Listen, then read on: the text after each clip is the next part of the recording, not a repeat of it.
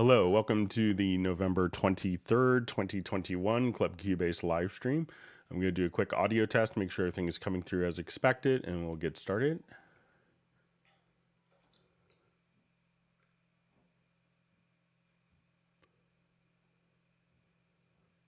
Hello, welcome to... Okay, everything sounds fine on my monitoring computer. My name is Greg Undo. I'll be the host for the live stream today. If you have not attended a live stream, how it works is it is just a question and answer session. So you could ask questions either by submitting an email in advance to clubcubase@steinberg.de or just by entering your question in the chat field. We'll try to get through all the questions in chronological order as completely and as succinctly as possible. So, but a couple things when asking questions, sometimes it's helpful if you could specify which level of Cubase you're running, whether it's Elements, Artist, or Pro, or whether you are running it on Mac or PC, which version. So is it version 10, 10.5, 11? That information is often helpful. I may not be able to get to your question immediately, but if we could try to refrain from asking the same question repeatedly, that would help me get through more questions and kind of speed up the whole process. We will probably have all of the topics covered in the live stream tonight, posted with timestamps pinned to the top of the comments field. And if you wanted to search for Club Cubase live stream topics, I think we've done over 14,000 questions.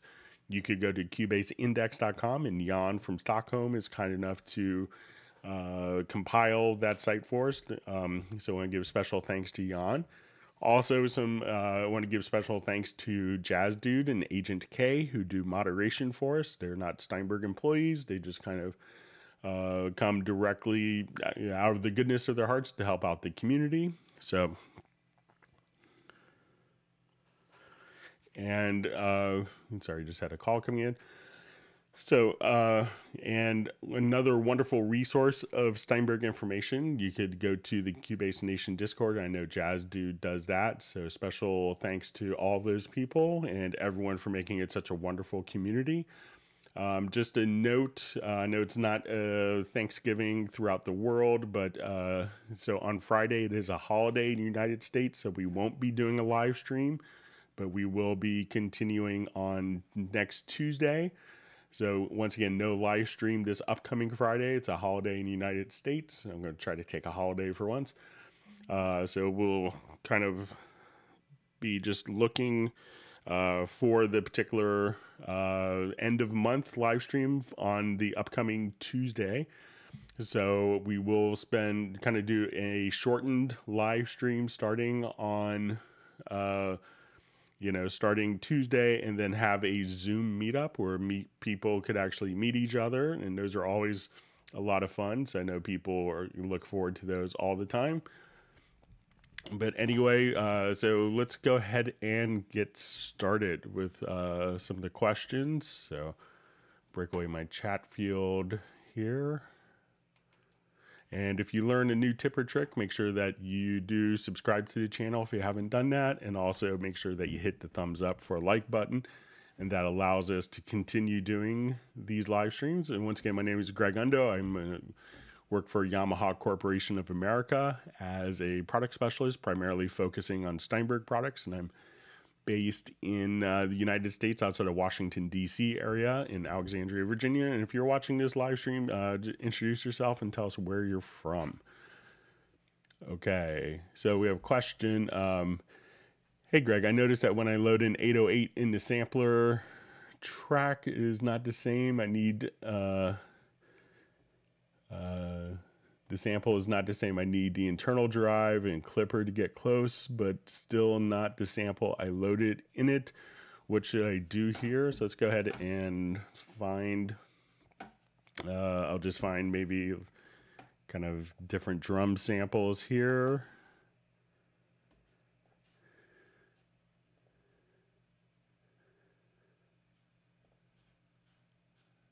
Okay, just let me look for...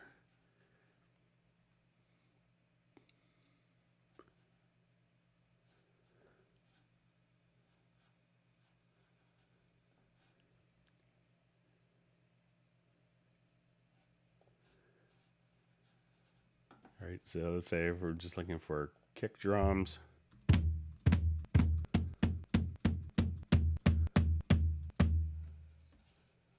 Just all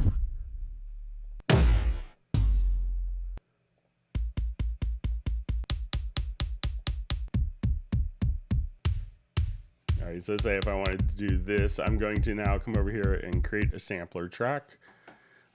So once we've done this, I will come over here.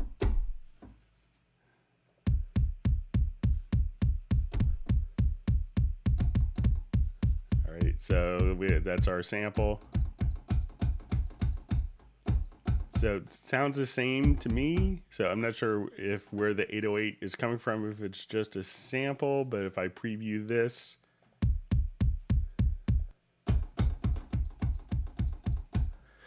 so sometimes, you know, as people are doing this, you know, depending on where they're previewing for it, if there's additional gain, you may have to come over here, and there is a normalize function within the sampler track. So sometimes people may have it on a track that has additional gain and processing, but just kind of taking a particular sample here and triggering it seems to be the same on my end, but also make sure if you're clicking here,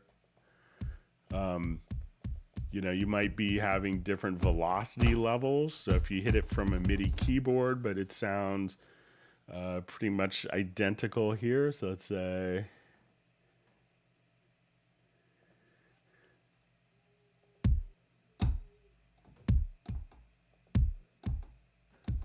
so I don't notice any like differences in sound that would require it. But make sure that when you do it, you know, maybe if you normalize the sample here, and make sure that you're sometimes also if you have the previews gain all the way up, that may affect it. So make sure that your preview gain is at 0 dB. And then that won't add any gain during the preview process of the samples. So if you give that a try, let us know. All right, so we see a question also in the sampler track. Why does sample track does not accept audio file from inside a project? So if I wanted to just kind of drag and drop the audio into the sampler track here, we can just go ahead and trigger directly there. So it could be, you know, check to see if you're running it as an admin or not. So try toggling the status of your admin rights, and that could have the effect on dragging and dropping directly into the sampler track. All right, so we see Dallas LaRue from Las Vegas and Robbie Bowling from Dallas.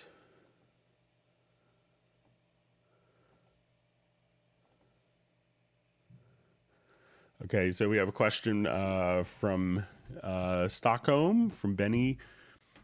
Tips on how can my plugins load up faster than they do. Have a strong computer and a lot of RAM memory, but I think it takes a little too long sometimes using Nuendo 10. Thanks. So, you know, often, you know, as Cubase is loading up, it could really be contingent on how fast, like if you're doing lots of sample libraries, that all of the sample libraries, you know, each sampler will load up its own samples, and how fast each instrument loads up their samples is contingent upon the instrument. So sometimes people will be running lots and lots of samples in different samplers, and those take a while to load up within the samplers, and it takes the Cubase project a longer time because it's waiting for the particular instruments to load up. So sometimes, you know, if you start, one thing to try, I've seen this online, I think especially, you know, that may have an effect is, you know, as you start is when you first start up, maybe having a higher buffer size for your audio interface may make a difference. I know some people find that if they're exporting audio, if they raise the buffer size before exporting, that can make a sense. So it may have a similar effect as the project is loading up. if you have the capability to purge samples, basically to have the instrument, if you're dealing with a lot of sample instruments like in Howie, and I think Contact has something similar where basically you could say, these samples aren't being used in the project, so don't load those particular samples up. That could speed up your process as well. Okay, so we have a question from Robbie Bowling. Greg, what is the best way to set the cursor, positions? I was dealing with that this morning, and now everything is moving at hyperspeed. I don't know how to fix it. It elongated everything. So, Robbie, what it sounds like is maybe things got zoomed. So, let's say if I open up this project here,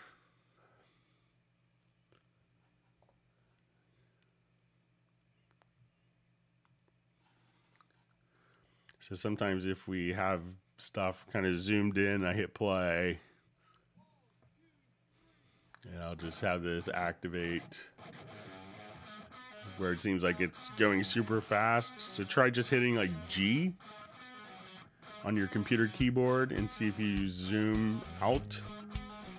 Maybe it sounds like it might be just zoomed in really far. Excuse me. So if all the parts are kind of whizzing by too fast, just try hitting the G key and see if that kind of resolves the issue for you. And then I think it sounds like maybe you got zoomed in, but let me know if that makes sense. All right, so we have Thermonuclear War from Serbia, and we have Uno Memento from Finland, who's had their first snow today.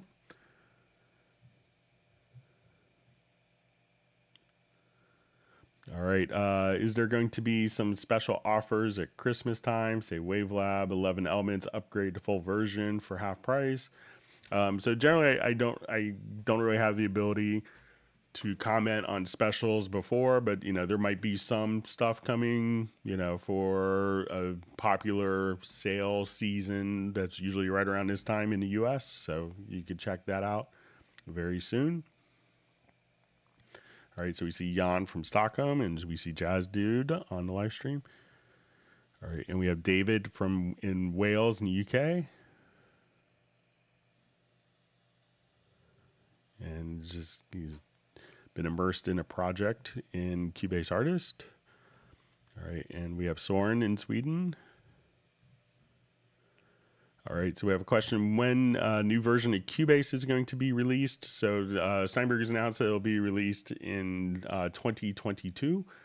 So just kind of keep your ears out for more information in the new year.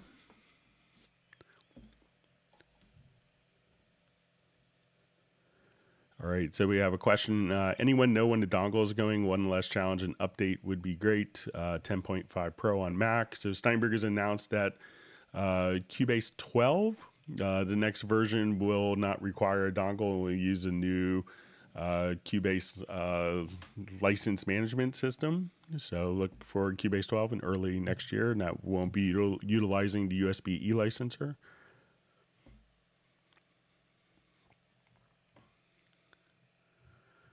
All right, and we see David Griffiths giving props to Jan from Stockholm for the Cubase Index website, so well deserved. Thanks, Jan, for providing that. We see Taylor from Pine Grove, Pennsylvania.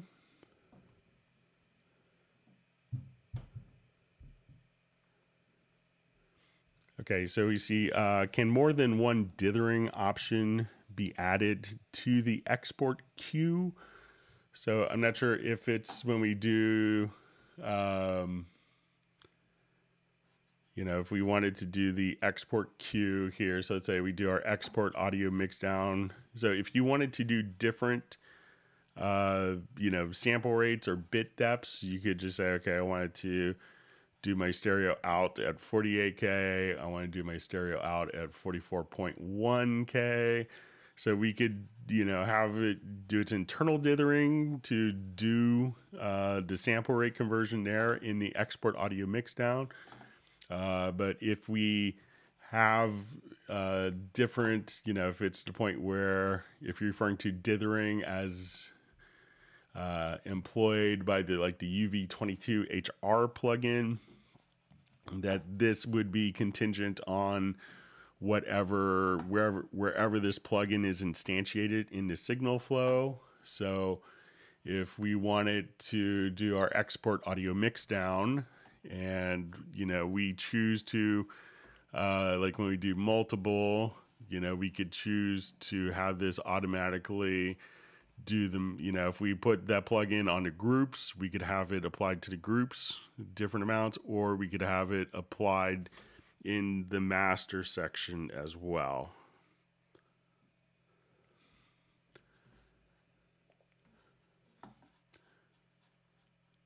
So let me know if that makes sense, Taylor, for what you want to do. But it's basically, and you could have different instances of the UV22 HR and bypass if necessary.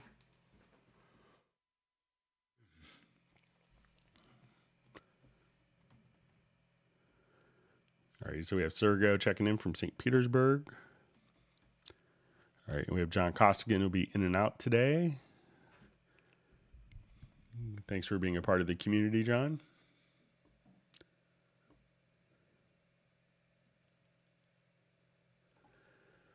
Okay, so we have a question from Taylor Sapp. It says, when you enter a chord into the chord track via MIDI input, will the chord maintain the voicing and version that you played?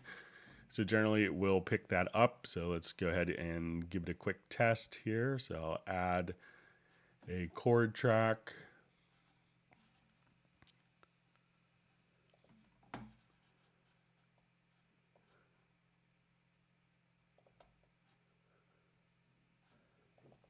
Okay, so I'll just play an F major chord. And let's say I'll invert it where I'll play A, C, and F. So then it's going to be an F over an A, which is correct. So it will automatically, to the best of its abilities, just kind of come over here. So let's say if I do a C chord, and then let's say I do a C chord with a G in the bass, we'll see that it'll automatically, the different inversions will automatically be taken into account.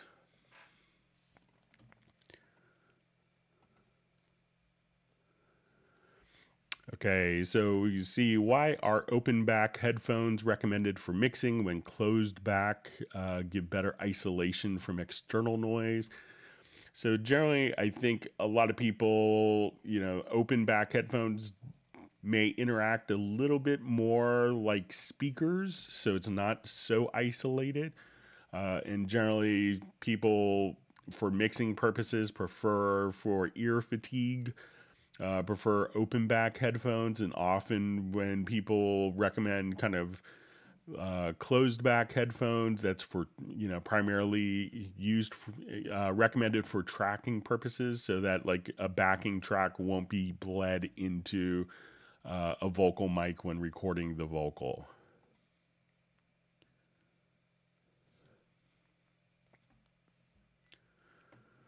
All right, so we just see from Taylor, did any Cubase 11 updates include triplets on the grid in the editor window? So I think in the MIDI editors that we could do it. So let me just go to a MIDI track.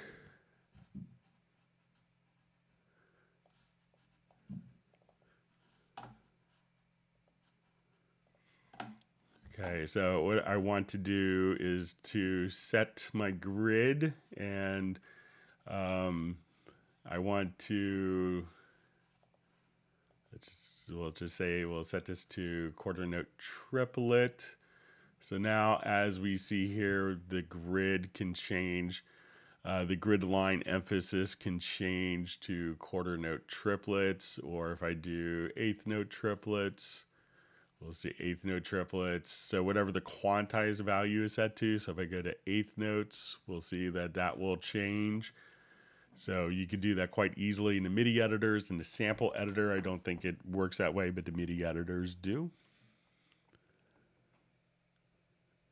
All right, we have Trance 2020 from Berkshire, UK. All right, we have a question. When should ASIO guard be turned on or off or set to high, medium, low? So it can really depend on if you have like a larger project. So generally what ASIO guard allows you to do, and you can set this up in the audio system, is like if we're running at a lower buffer speed. So let's say if I'm running my buffer currently at 256 and I'm only actively recording on a single track, I may not have to have the buffer for every track. Let's say I have 32 tracks and I'm only recording on one track. I may not need the buffer to be running at 256K for tracks that aren't going to be recorded on. So what ASIO Guard allows you to do is to run the currently active monitored or record enabled track at the lower latency and to run the other tracks at a higher latency so that we can get more performance. So generally, it's a good idea to have it activated, and you can have low and meet normal and high, and these will be just different multiplication values so that you could get more performance when you're working with this. So if it's low, the interval between the record enabled or monitor track versus playback tracks will be closer, and then normal will be a particular factor and a higher factor for high. So, but most of the time, if you just leave it on active and normal, that will give you a significant benefit performance-wise on larger projects. And if you need it more CPU, try just to simply move it to high.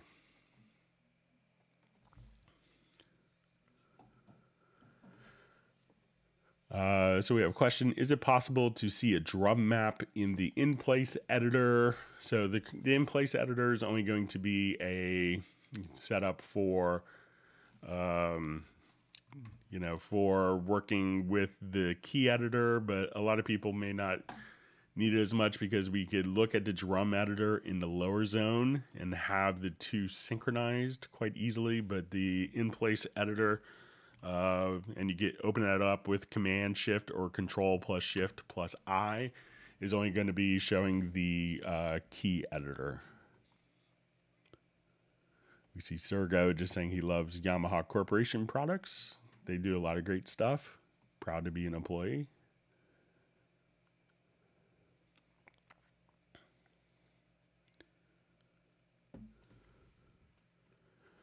All right, we have Nico from Belgium. And Sergo wants to buy a Yamaha THR amplifier. See Peter just saying I sound a little congested today, so I am getting over a cold I had over the weekend, so I'm feeling much better. But you may still hear my voice. I may kind of mute my microphone for a cough a bit more frequently than usual.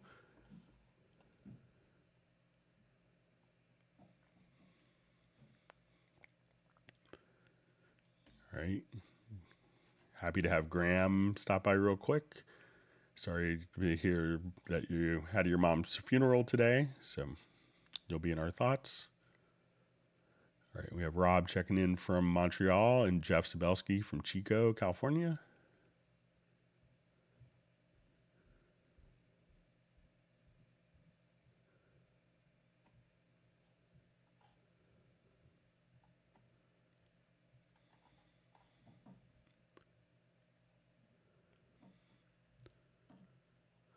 Okay, so I see a question. In the project logical editor, you can use date in parameter 1 when action target is set to name. Where is there a list of all possible editor variables that could be used like this? So I think if we wanted to,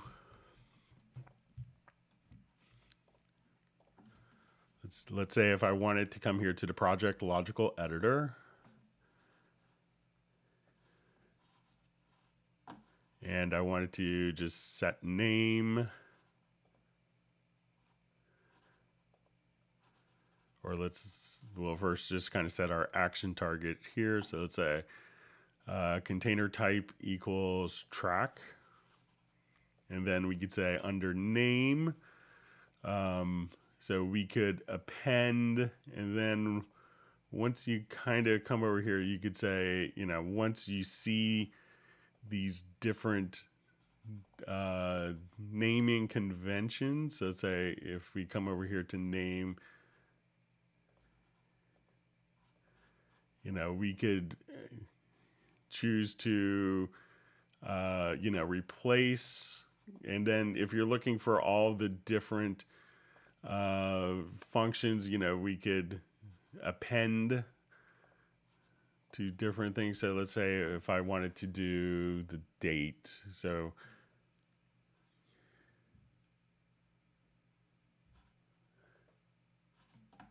okay, so this is the date. So at this point we could come over here. So a lot of times, so I don't see a particular list. It may be specified in the manual as to different parameters that are available in the naming conventions. I believe all the different options do show up there, as opposed to, but I can see where that could be problematic if you didn't know to type in date there. But I believe it's going to be specified in the manual for available parameters under the naming conventions, but I could check afterwards if you want to send me an email.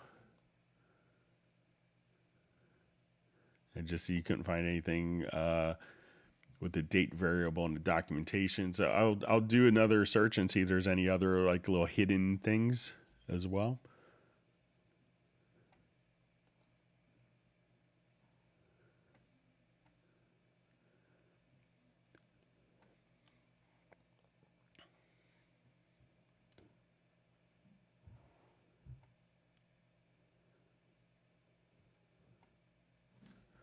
Okay, reading through and just saying kind of a further comment on the 808 samples and the difference in sound.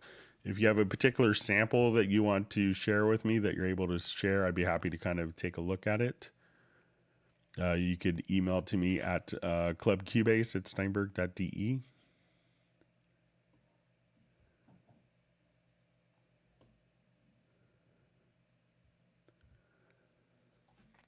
All right, so we see from David Griffiths, question. I've recently bought a trackball mouse which can have uniquely assignable buttons.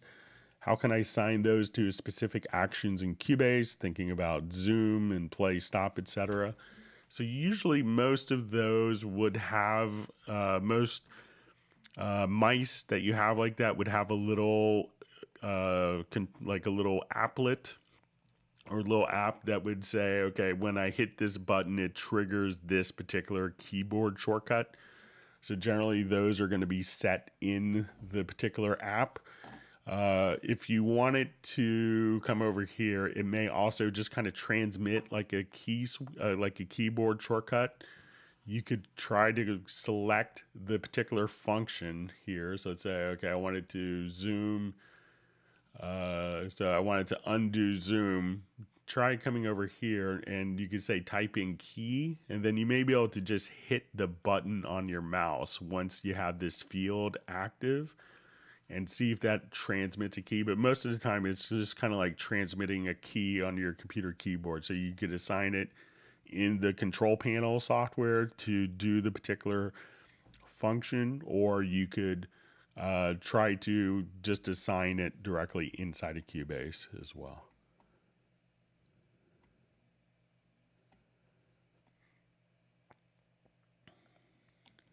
All right, so we have Peter from Montreal. All right, so we have a question for me. Are you going to miss the dongle? So I don't mind the dongle. I like having everything always, you know, as someone who's had to swap out their computers, I don't mind the convenience of the dongle, but I think the new system will be good for a lot of people. So, you may want to ask me in a year, but you know, I just, even since the Atari days, I plugged my dongle in and I don't think about it too much. And I would always be the one who, you know, would travel. You know, pre-COVID, I was doing 120 flights a year. I never lost a dongle in all my travels and stuff like that. So it never really bothered me. So, but I think the new system will be good and help out a lot of people.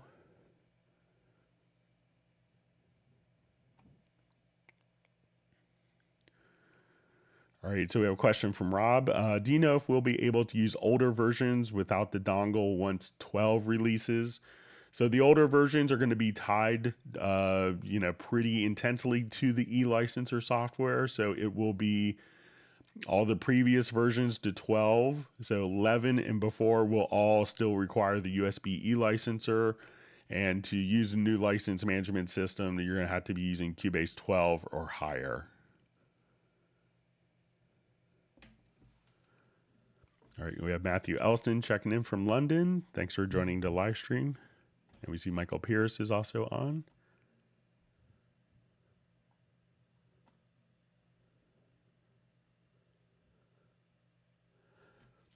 Okay, so we have a question. What do we do with our dongle when 12 comes out? Will they be useless? No, they still will have, all of your old Cubase licenses. So if you wanted to run, older computers, and it's not uncommon, like I had to, get together some Atari dongles for Junkie XL. So, so he could do a particular project. So, your Cubase 11 license, will still be functional on your USB e-license, or you could run that on, you should be able to run it on a separate computer than your Cubase 12 if you wanted to. So, so I would keep it and utilize it for loading up projects on, previous generations of computers, or, previous versions of Cubase when needed. We see Peter's just mentioning that he's done some button assignment on his Kensington trackball. So we see, is Cubase taught at universities? So yes, there's a lot of colleges that teach Cubase. I know like Berkeley College of Music, and their whole film scoring is done on Cubase, but we have a number of colleges in the US and throughout the world that teach Cubase. But a lot of people, will choose to learn it kind of independently on using, wonderful resources that people can find on YouTube. But yeah, there's a lot of colleges that you could go as well.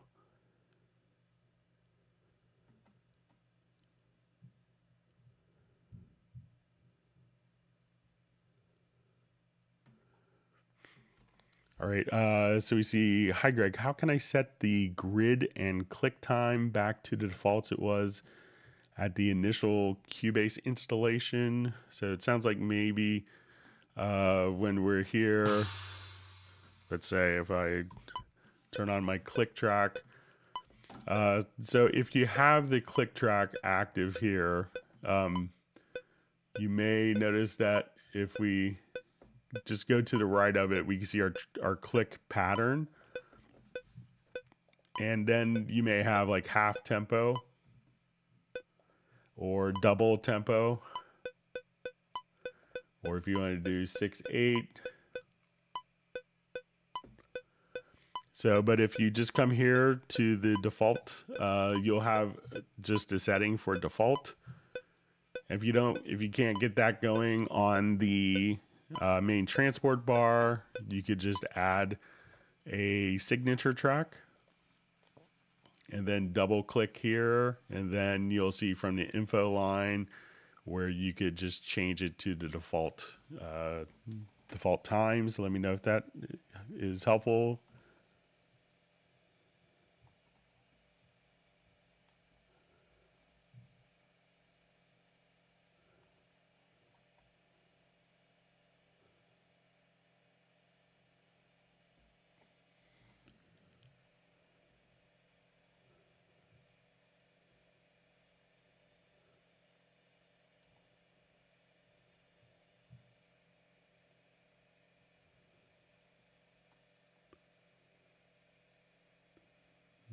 All right, reading through comments.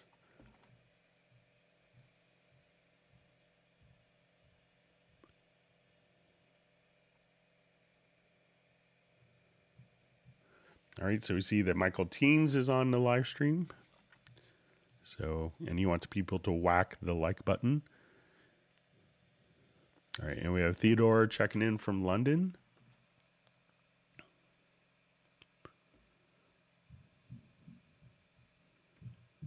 All right, and Pablo has made an appearance. So we have 3/4 of Hot Mess here.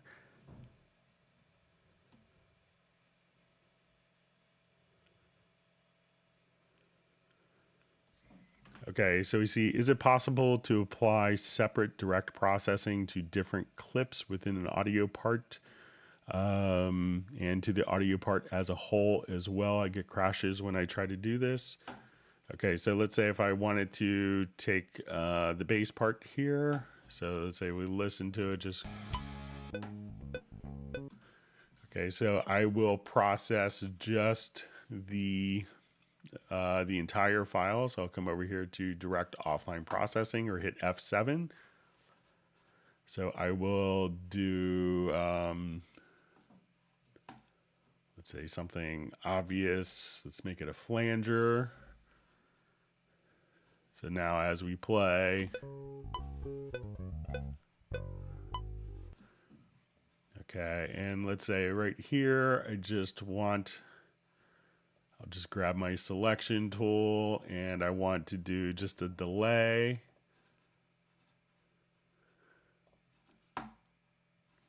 On that section. So we'll have our flanging.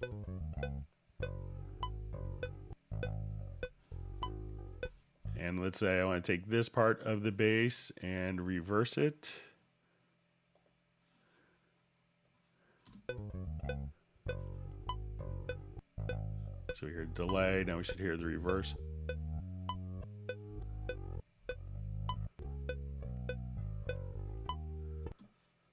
So, and let's do one more process here. Let's do a fade out. So all those processing on individual clips or globally or on selected sections doesn't seem to have any problem. So if I wanted to undo all that, we could just delete all and we're right back to where we were. So let me know if that you're doing it the same way.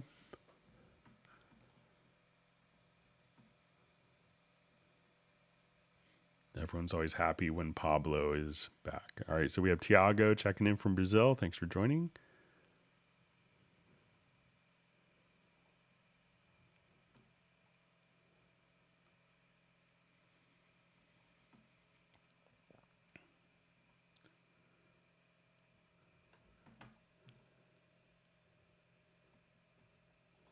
Okay, my timeline jumped on me. Let me just... Okay, so I think I'm back. All right.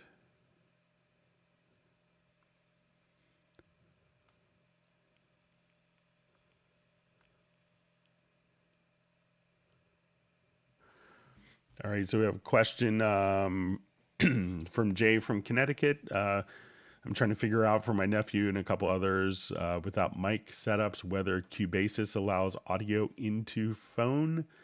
Also, will Cubase interoperate with Cubase desktop? Okay, so you could just record directly into your iPhone or Android phone using Cubase, using the microphones, the phone microphone if you wanted to. So there's no problem with that. Or if you have an audio interface that will work with it, that's iOS or Android compatible, that will work. And so in the second question, will Cubase interoperate with Cubase desktop? So Cubase, they don't necessarily operate together, but you can take your Cubase project and come over here and import it into Cubase, but the two don't work together in sync. They'll kind of run as separate programs, and then you could take your Cubase project and import it into Cubase to do more work on it if needed.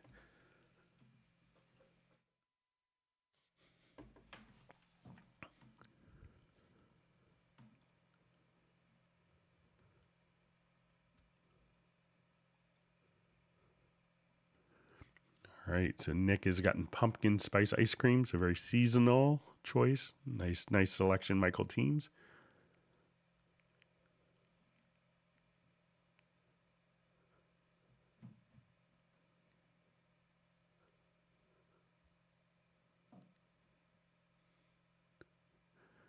All right, and we have Jola Media Productions checking in from DeSoto, Texas. Thanks for joining.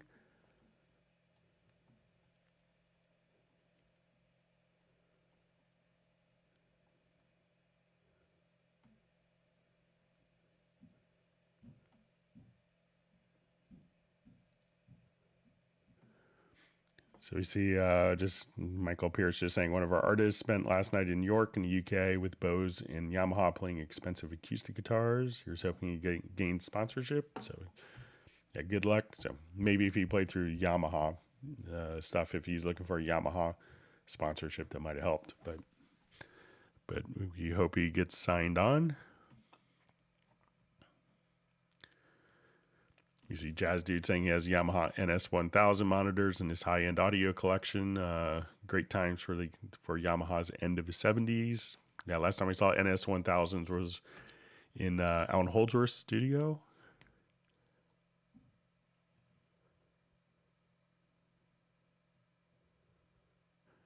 All right, so we have Felipe from Portugal. Thanks for joining. And we see Kai Wen Franklin is on.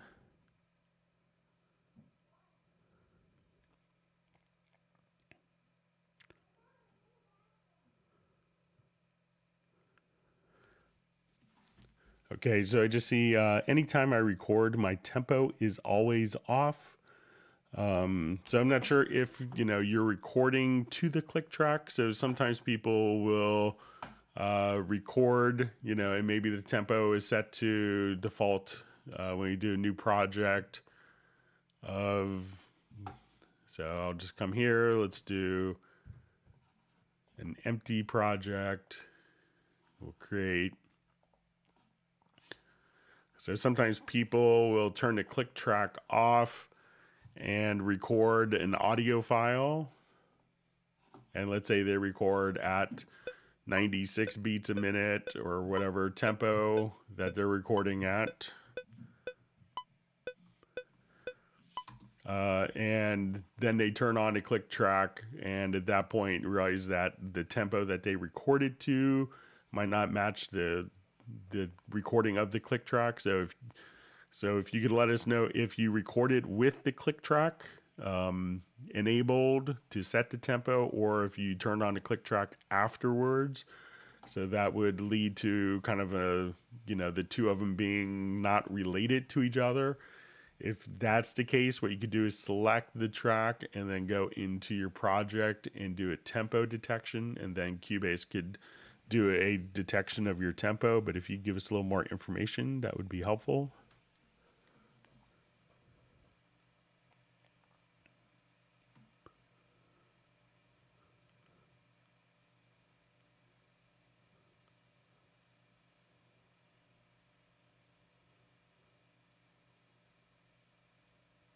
All right, so we have Marcos checking in from Brazil. Thanks for joining.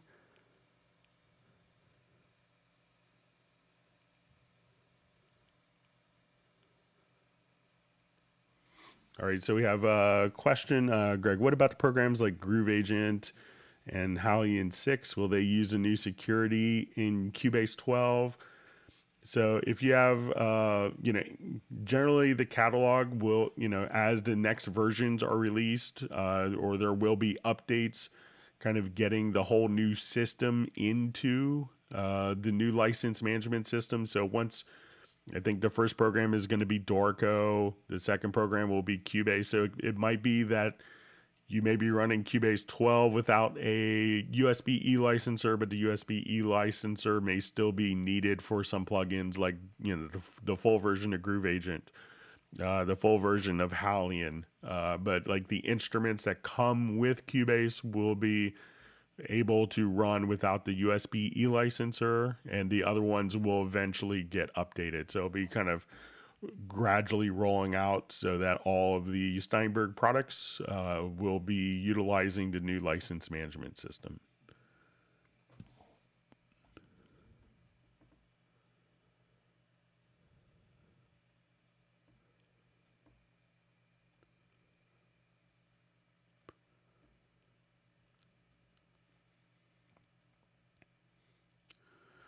All right, so we see, is there any way to enlarge the text in Cubase? I have poor eyes. If not, is there a program? I love Cubase, but find myself using other DAWs that have this ability. So it could really depend on what, the text could be dependent upon the screen resolution that you're running. So sometimes people, looks really small until you go to like a high DPI. It may look really small. And then if you're on Windows, try to go to your preferences. And under general, you could enable high DPI, and then you could have like the application scaling set. So try to do that if you're on a Windows platform, but it's using kind of whatever, the text size is going to be dependent upon the screen resolution that you're running.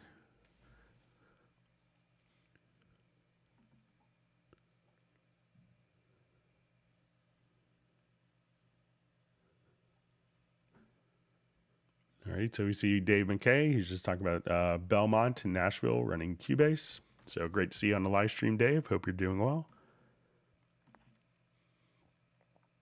And it's a wonderful program in Nashville.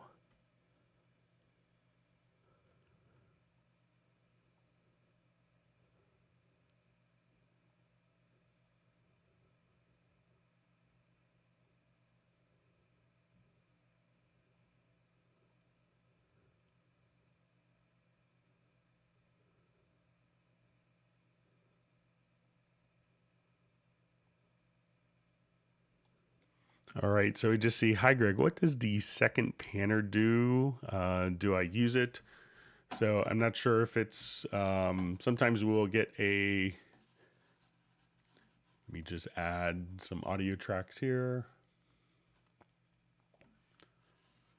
Okay, so when we go to add audio tracks, we could have if it's with this panner, we could have it serve as a balance where I could take a stereo track or a mono track and just, apply, move it over to the left or right, kind of a traditional balance. But if it's on a stereo track, we could also have a stereo combined panner, and this would allow us to set different amounts of the panning to the left or right. So if I want it more spread to the right or more spread to the left, or if I wanted to invert the panning settings, we could just kind of keep going up or down and invert the panning like that. I also sometimes get this question on some of the projects when I go to my audio connections and I add an output bus. Let's say it's a 5.1, then the panner can grow to accommodate kind of like my 5.1 panning. But if I just have a stereo track, it's still going to only allow us to pan to the left and right channels.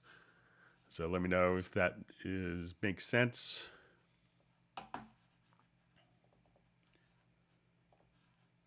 And once that bus is removed, I get my traditional panners back.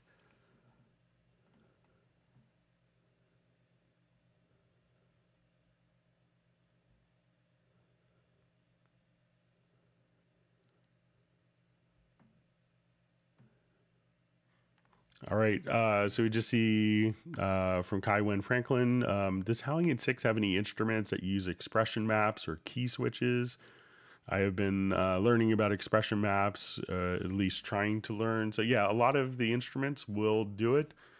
So many of the instruments that you purchase will do that, but one easy way to kind of look at some of the sounds that will utilize key switches is you may see an extension for VX, the letters VX. So I'll just come here to all, and let's say if I just wanted to come over here in my name field search, I'll just do VX. So let's say I want a nylon guitar, VX. So now we can see that this one will have key switches, or if I want to do large strings, VX. Now, if you want to automatically, once it's in Halligan, and one of the great things with Halligan is if I have a part that's created here, we could go directly into our expression map. And if it's created in Halligan, we could just say import the key switches. So at this point, we could say, okay, now I'm playing. We could have normal, or you could choose to we'll look at our articulations and dynamics here. So we can now switch to different articulations. Just make this a little larger so it's easier to see. So now if I wanted this to be legato strings,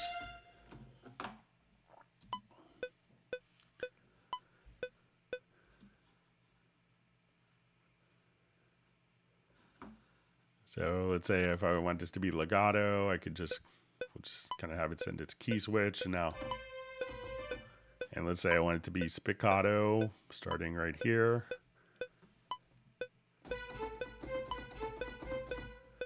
And let's say I want to do tremolo, starting right here. So as I play a note,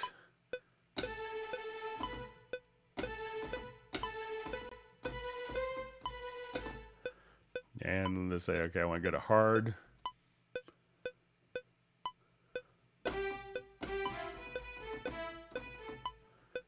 And to soft.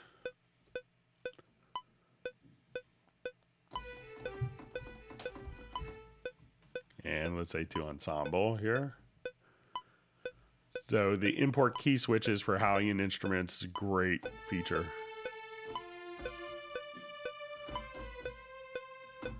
So, so give that a try, but look for instruments that, you know, just to kind of search just based on suffix of VX, and you'll see a number of onboard. And then if once you get into like the orchestral instruments like Iconica or Hallian Symphonic Orchestra, those will be lots of key switches and that are automatically included. So many of the libraries will also take advantage of that.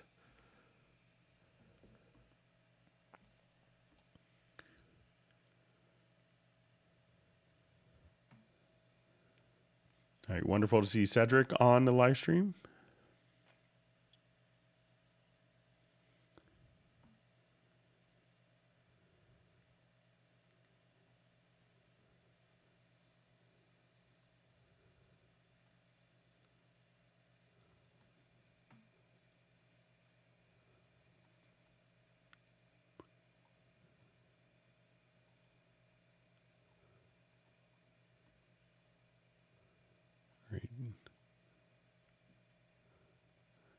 Just lost my spot. Let me just find it again.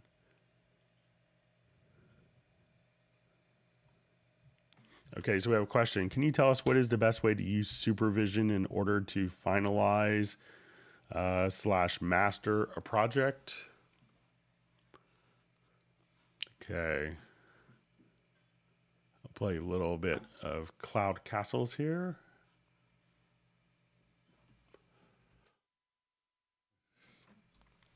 All right, so a lot of times, you know, what you could use supervision for is just kind of look for, you know, like phasing issues is kind of a really good use of it. So let's say if I'm just kind of playing back a particular track.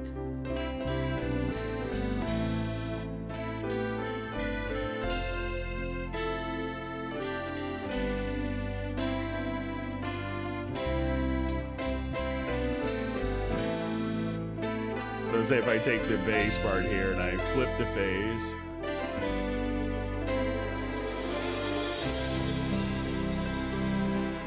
So often if you would see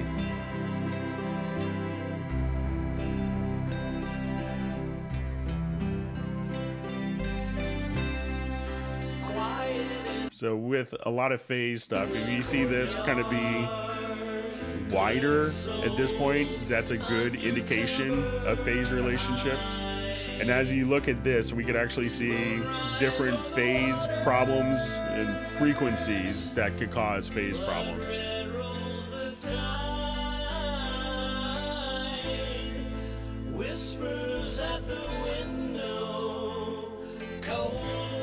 So this is like a really good example where we don't have lots of frequencies that are causing phase.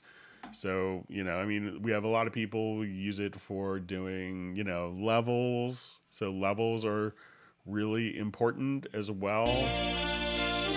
So make sure that we have kind of an even frequency distribution. that we're not too hot level wise. We can see our loudness, kind of our intensity of frequencies and phase.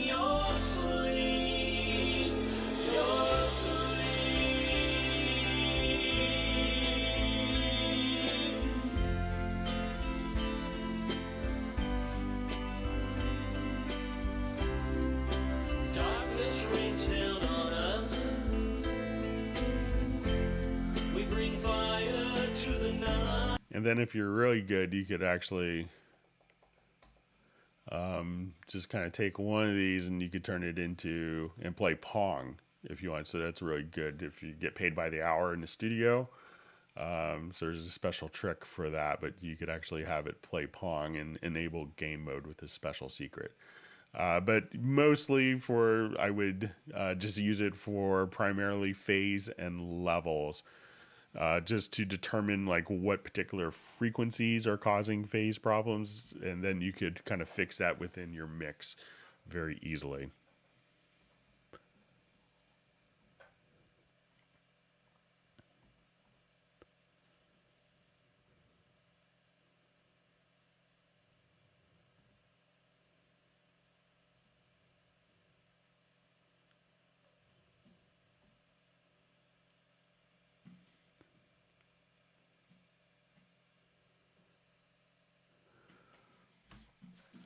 All right, so just see, Greg, I switched to a new PC, Cubase 11 Pro, Windows 11 Pro. I found out with the new Microsoft mouse, it's impossible to press the left and right mouse button at the same time, so I can't use the pointer selection. Any ideas? I haven't come across that, especially with any of the Microsoft mice.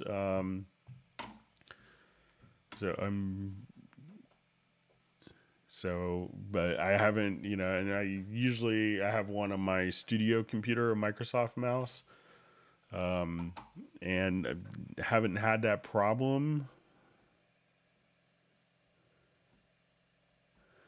But when you say the pointer selector, so I'm not sure if it's just...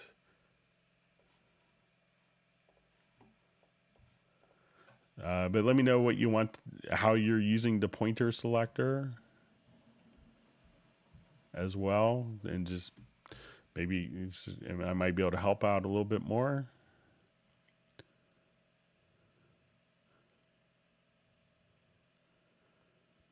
All right, so we're seeing Christmas themed ice cream. So Agent K has gotten 3 scoops of eggnog ice cream.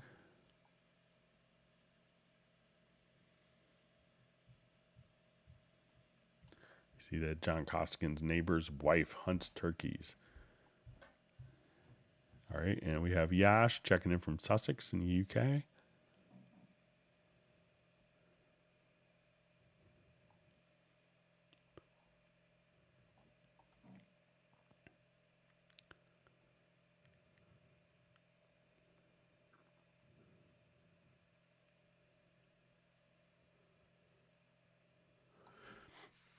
Okay, so we just see what's the most efficient way to take a song with several tracks and while keeping the same tempo, apply it a click track. Okay, just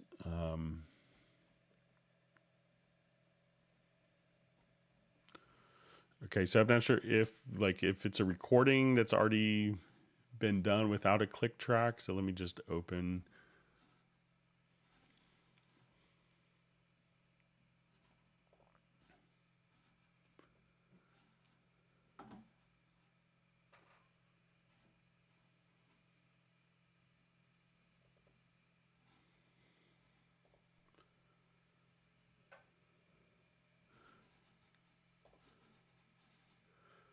Okay, so let's say if I have a multi-track audio recording here, and I turn on my click,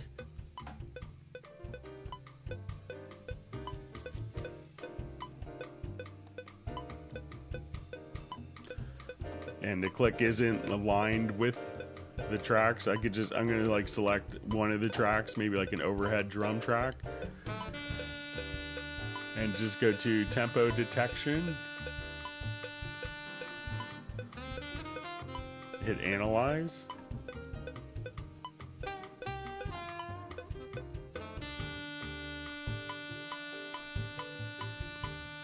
And then Cubase can automatically kind of do a tempo detection of the audio file itself. So as we kind of play. So the audio is the same tempo, but now we've extracted a tempo map from the audio performance. So let me know if that's what you want to do, to make a click track from that.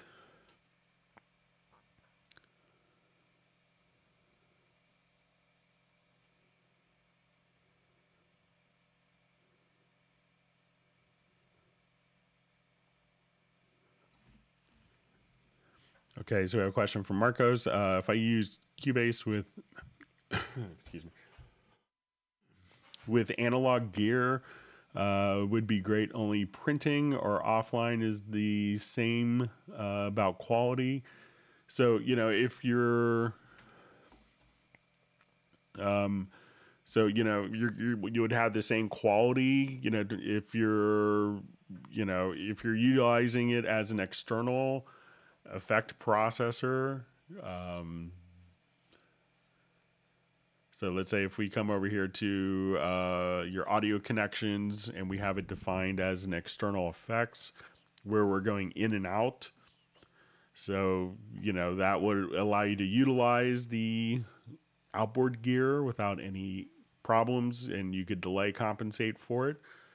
So I'm not sure, you know, so there's no problem there. And if it, you know, it might sound slightly different if you're doing it as an internal loop versus just kind of playing through the outboard gear on the way out, just because the signal isn't being converted again. So depending on your converters, I think you have the UR22. Those are wonderful converters, as you kind of have discovered, that you might benefit from bringing it back in and converting it for after going to the to the external processing. So I think you will probably benefit using it as kind of an external process inside of Cubase.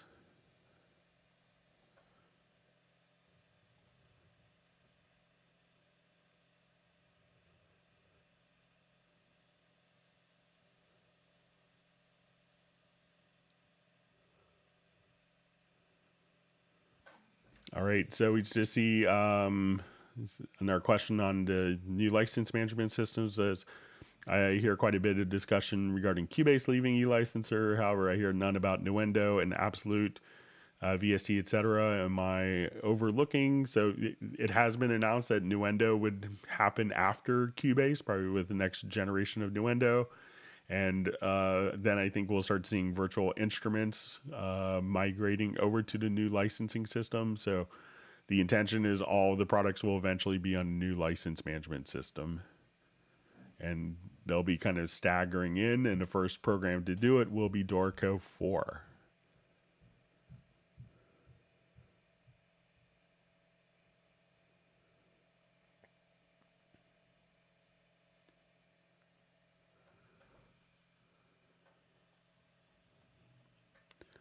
See, Michael Pierce is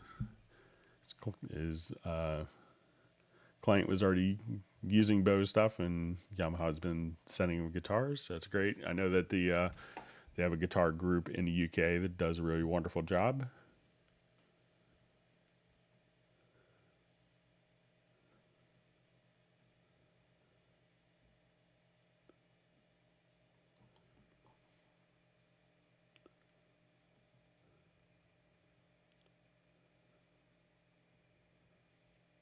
And we're seeing Michael Pierce just saying that the Yamaha acoustic guitars were recorded really well too. So yeah, I've always had wonderful experience. Like even the, $199 Yamaha guitars are kind of way better than their price point would lead you to think. So, and they're able to offer such great guitars because they make more acoustic guitars than any other company in the world. Okay, so we have a question. I added an extra pre-count bar to start at bar 0. How can I change it back to start at bar 1 as it was when Cubase was first installed? All right, so let's say if I'm looking at my project here, we're starting at measure 1.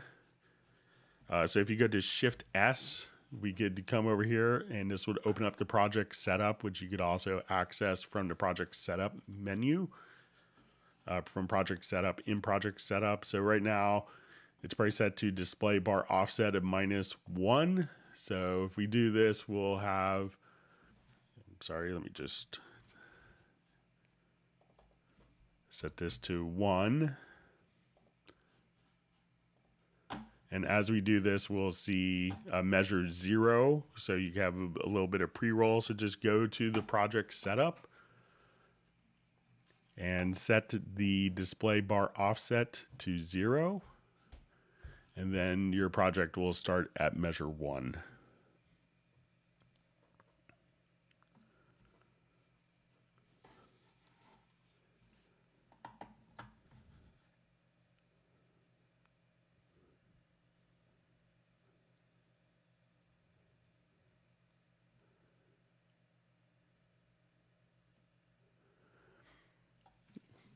So we just see, do Steinberg plugins use oversampling? I think some of the plugins do, but there's also kind of what can be more important is that the resolution of the processing can also be changed. So if you wanted to come to your studio setup, you could actually do the processing precision for all the internal plugins could be done at 64-bit floating point.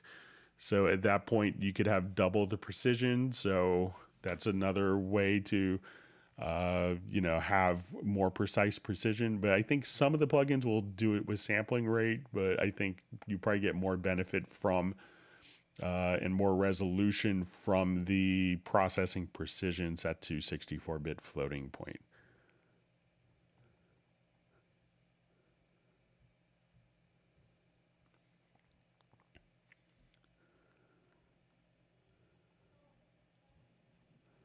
All right, so we have Carmen checking in from Australia, giving us a good day from Australia. So one of my favorite countries I've ever been to.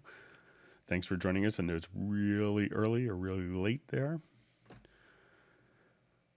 All right, so we have a question from Denny. Is it possible to click turns on automatically when I press record and have record highlighted? All right, so let's come over here to the transport and go to the metronome setup. And I think we could have click while recording. So now that I'm playing, I don't hear the click, and as I hit record, that the click turns on. And we could have the click turned on in the pre-roll. So again, go to transport, to metronome setup, and you can have in the click options under the general tab, you could just have click while recording enabled and not while playing. So I think that will get you what you want to accomplish, but it's not when record is highlighted.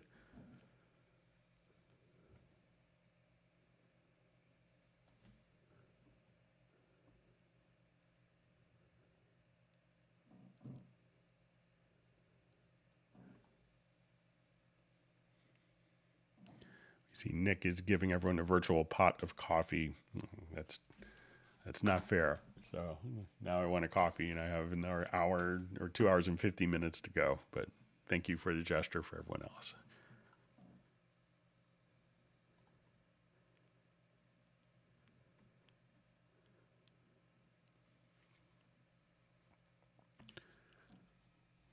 All right, so we just see, please, can I get a vocal effect template for mixing in Cubase 11? So often templates are more for entire projects, but if you wanted to do, vocals, come over here, and if we'll go to media, and let's go to, we'll see presets, and you'll see track presets for audio, and then you could just say, lead vocal, and then you have a number of different presets here, and you could just drag these over. So let's say, okay, I want this. I could just drag this over to the particular channel.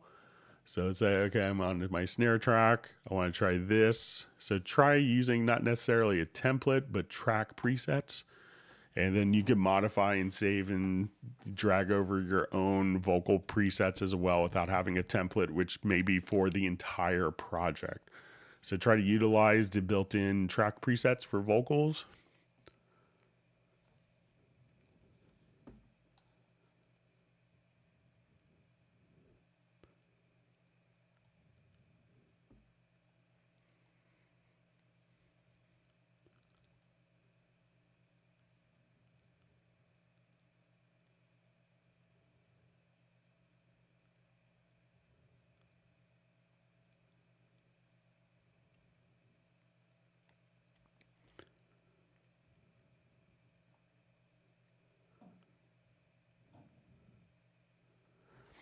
All right, so we just see,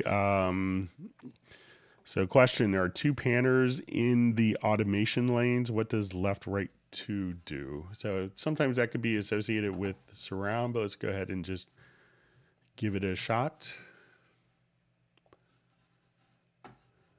Okay, so I'll just start a new stereo track. I'll add the stereo audio track.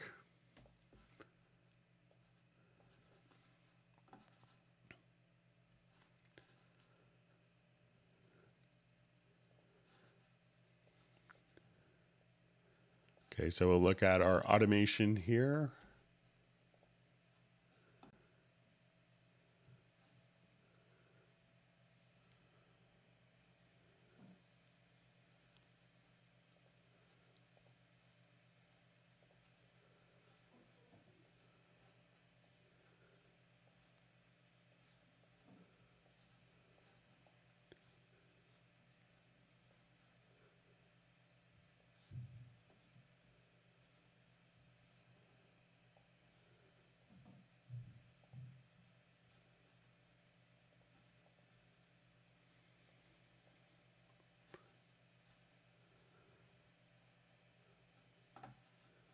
All right, just turn off my grid here.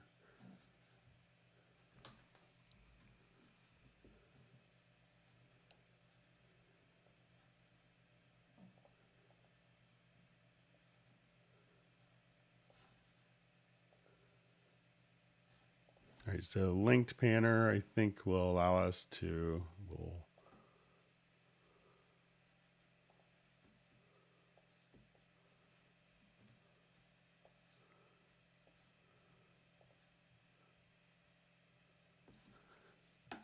right.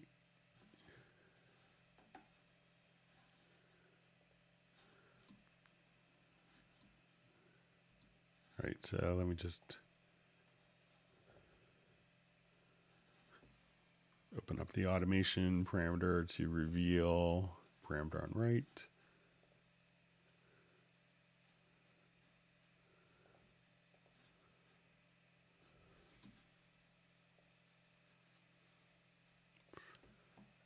And I'll automate this.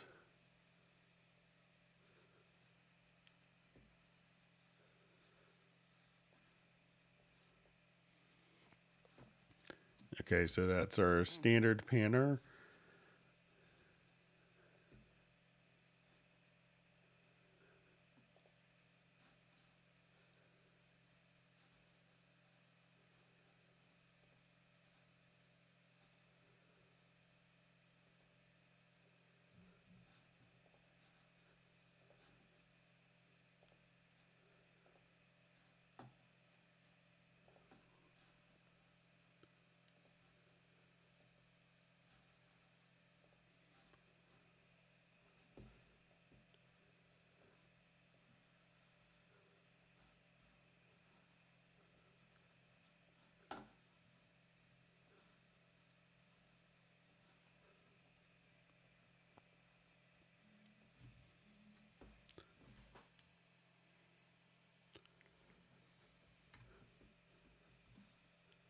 And so we see the panning automation here. So I believe that this is going to be, maybe if you're doing left and right surround, that this would be your surround as left to right 2. That would be the surround panners.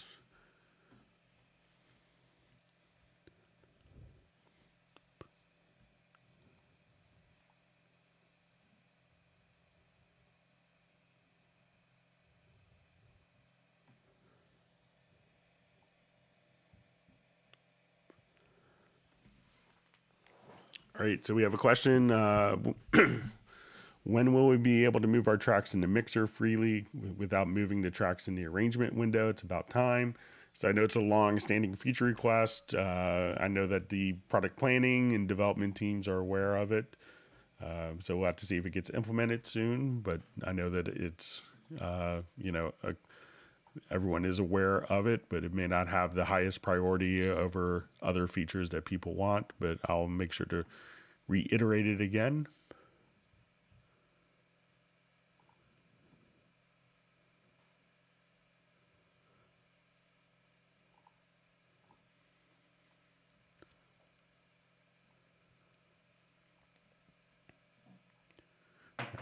Just trying to find my place. My time field jumped.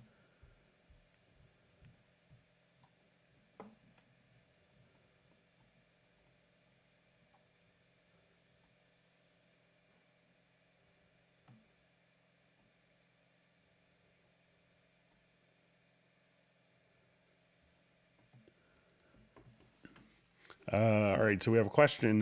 Why does Cubase load settings from the last opened project? Example, loop points, metronome, open windows into the next project. Is there a way to load a project with all settings as saved?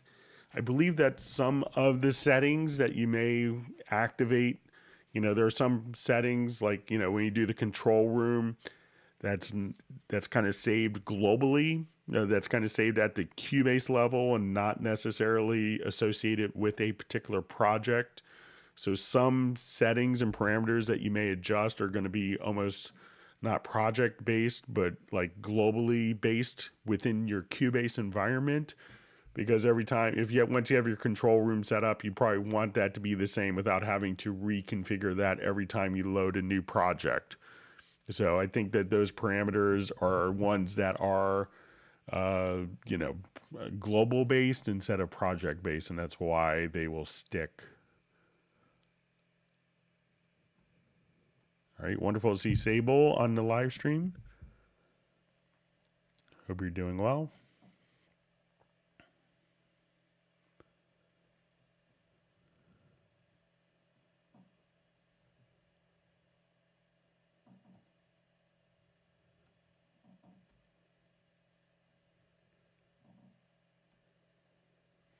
All right, so question, is there a backup folder in Cubase?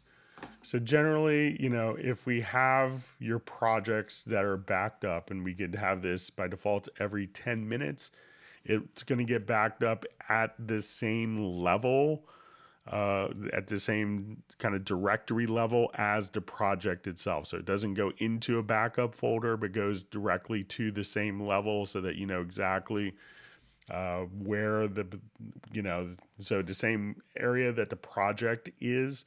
At that point, you'll see like a .bak file, and those are the backup files. So it's not in an independent folder, it's at the same folder as the project level.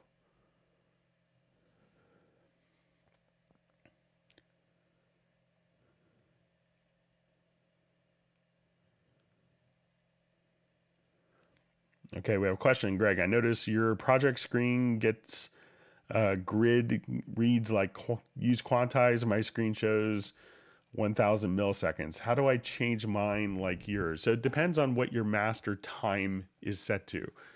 So if I switch my master time here to be seconds, I see this represented in 1000 milliseconds, 1 millisecond. If I switch to bars and beats, I could use quantize, bar, beat, or adapt to zoom. If I go to sample, or let's say time code, I could have it based on frames. So just right click in the master timeline to bars and beats, and then you can set your grid based upon the currently active time display format. All right, so we have Alexander from Moscow checking in. Thanks for joining.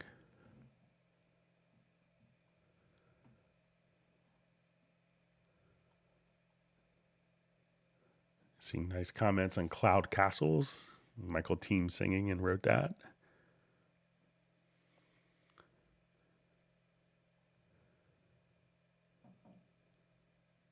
All right, so we just have someone saying, I need to say Cubase is amazing, was 8 years in Logic and 3 years in Ableton. So that's great. Welcome to the Steinberg family.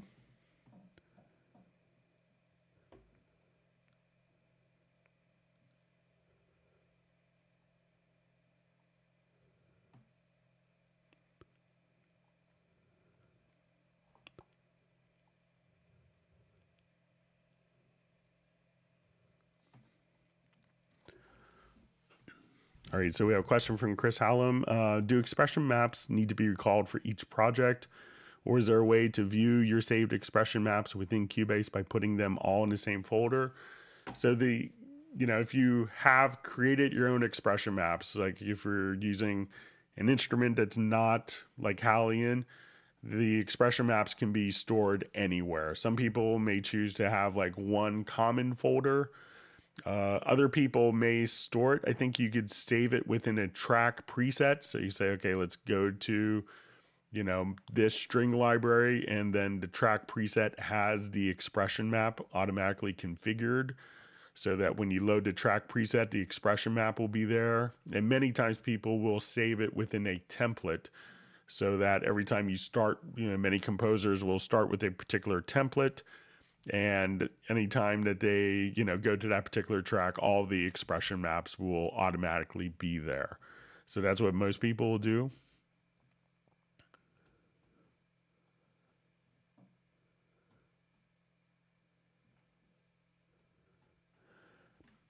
All right, so we have a question. Is there a recommendation for headroom I should leave before the master doing modern pop tracks? So it could really depend on if you're the final person or you plan on sending it out to mastering. So I know a lot of people, some of my friends in Nashville, they're really highly regarded mix engineers, will aim for -6 and then back everything down to give themselves about -12 dB often before sending it out to mastering. If what you're doing is like your own project and you're kind of delivering it and not sending it to mastering, aim for around -6, maybe for like a pop dance thing where it needs to be really hot, maybe just a little bit hotter, but, realize that sometimes when you get it too hot, the different platforms will apply compression and can, bring it down. So, many times you could also use loudness units. So if we go to the meter here and we look at the loudness, you could, if it's going to be something that's going to be played on Spotify, I think they aim for -14 LUFS. If it's like for broadcast in the United States, they aim for -23 LUFS. So, give yourself more headroom if you're, sending it off to someone else to be mastered. But if you're doing it yourself, you don't need as much.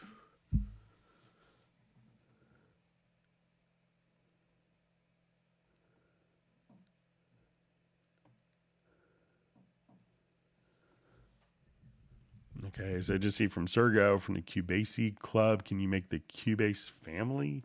So I'm not sure if I understand, but let me know if there's a question in there.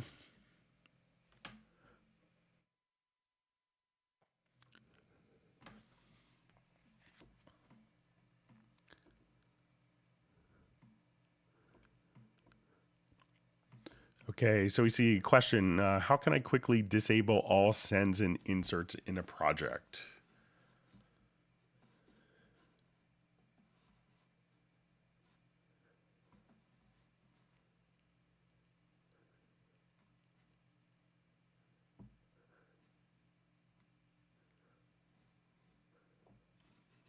Okay, I'll try this.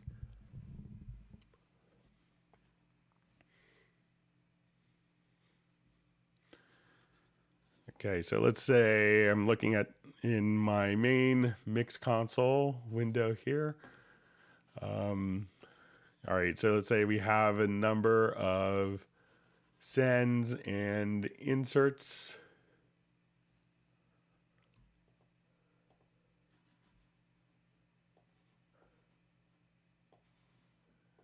Okay, so if I wanted to disable all of my inserts, we'll see here at the top where you see inserts, EQ, sends, and channel strip. So I could come right over here and you want to hold down the Alt or Option key. And then that will bypass all of the inserts and that will bypass all of the sends directly from the main standalone mixer. So right at the top, hold down Alt or Option, and then you could bypass all the inserts and sends just there like that. Very easy.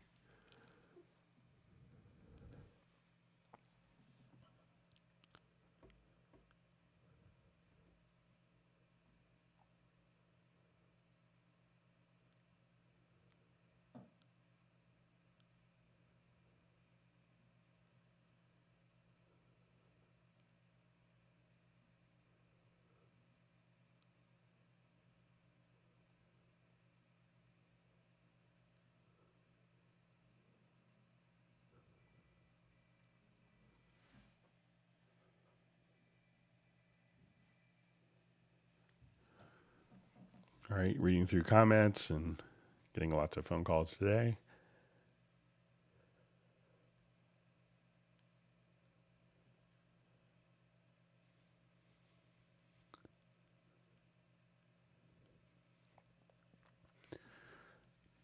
All right, so we see, hey Greg, is there a way to have the main project quantized grid also show in a free warp window? I can't figure out how to change the grid size in the free warp window.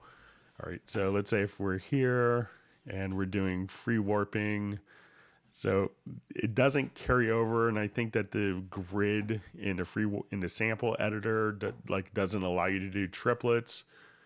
So let's say if we're here, we're in the sample editor, and we wanted to do, free warping of the event, we could kind of see it in 16th notes, but that's kind of how the grid is done within the sample editor. Hopefully we'll see some changes of that coming where, the grids can be interchanged, but they're kind of different, where this we could set to triplets, but we can't do the warping here, only in the sample editor. And here we can only be limited to 16th notes for the grid. So sorry about that.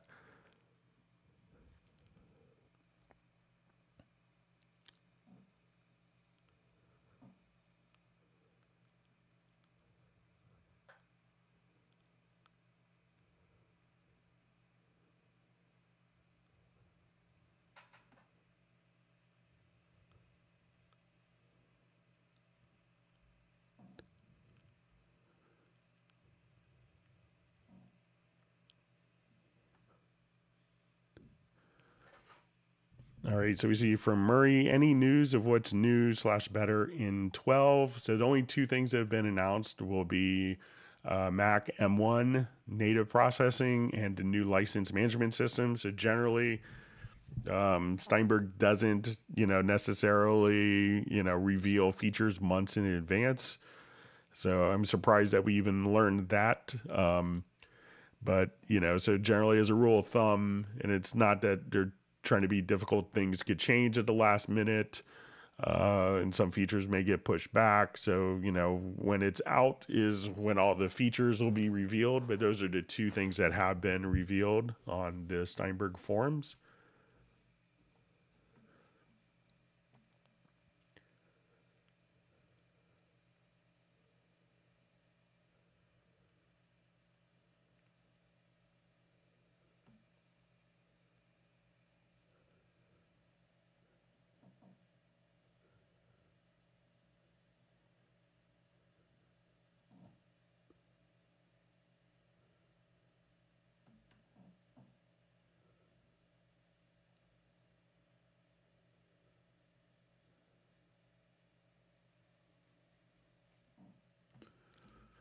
Okay, so we have a question. Excuse me, I just clear my throat.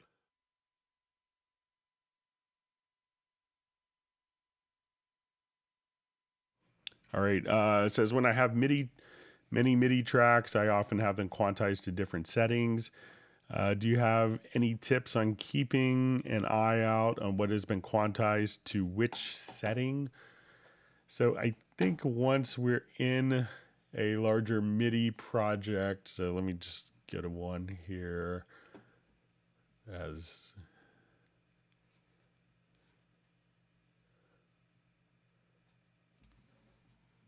find what I'm thinking of.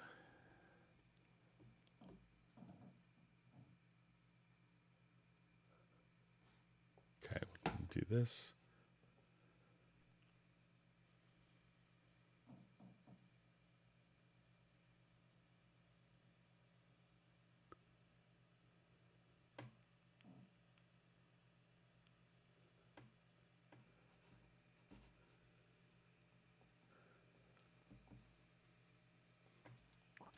So I think once we actually come over here, I just see something that says, where is the sound gone? I'm going to do a quick monitor test. Bear with me for a second. Make sure everything is coming through.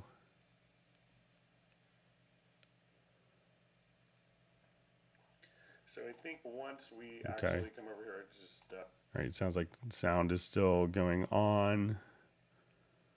Sorry for that. Just want to make sure. It's a bummer to do a whole live stream if no one can hear me talk or hear the audio. So I believe that once, we quantize an event, it's just going to indicate that it's quantized, but not necessarily to what the quantization value was. So it's only going to indicate that, a particular event was quantized or not. And we can see that in the undo history. So if I have this set to eighths and I quantize and we go to our edit undo history,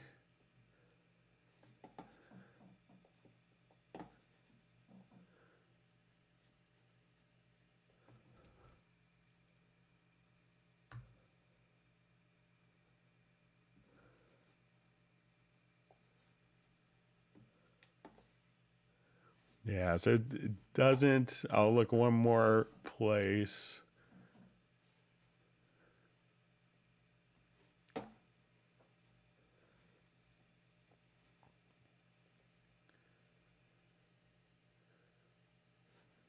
Yeah, so it's not going to indicate what the quantized value was, just that it was quantized. Sorry about that. But you could always go back to the original whenever you apply a quantization to the part, it would always do it from the original part. So it wasn't like if you quantized it to whole notes and then you wanted to quantize it to eighth notes, it doesn't quantize the whole notes to eighth notes, but goes back to the original data and quantizes that to eighth notes.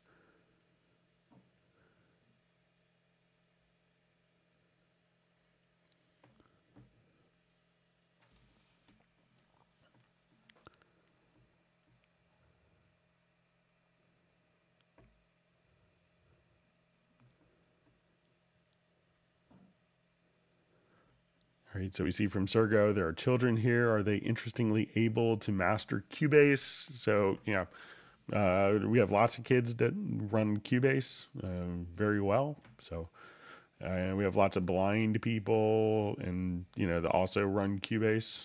And, probably Stevie Wonder is one of the fastest Cubase users I've ever seen. Okay, so we have a question. Hi, on MIDI editor, how to change the velocity of a specific note without changing others when you have many notes played at the same time, many notes in one place? Okay, so let's look at this, and let's say we have a chord that's going on and we wanted to just change the velocity of just this particular note. So I think it's just Control or Command plus Shift. And then you could just, as you hover over a particular note within a chord, you could adjust only, when we get to adjust the velocity here, we don't know which, they're all playing at the same time. We don't know which So just hold Control or Command plus Shift, and then you could just kind of hover over different velocity values here. So that's really all you have to do, Control or Command Shift, and then you could adjust the velocities within a chord individually.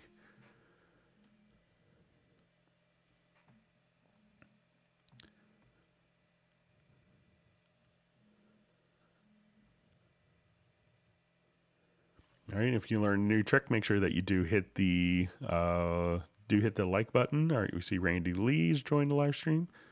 Thanks for being a part of the community again.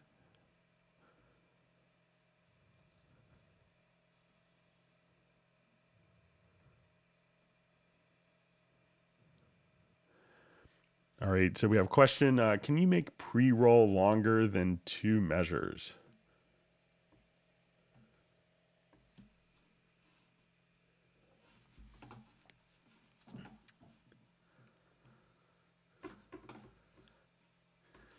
All right. So let's come over here to our pre-roll settings. Okay, so now when we come over here, we could set our pre-roll amount. So let's say I'm at measure 97 and I wanted 3 measures of pre-roll. So I'm just gonna come activate pre-roll. And let's say I wanted 3 measures of pre-roll. So now when I hit play, it goes back. So let's say I started at 95, and now if it's 3 measures, I'll just say 3.00. So let's say we're at 98, so it should pre-roll from measure 95. But you may have to, once you activate pre-roll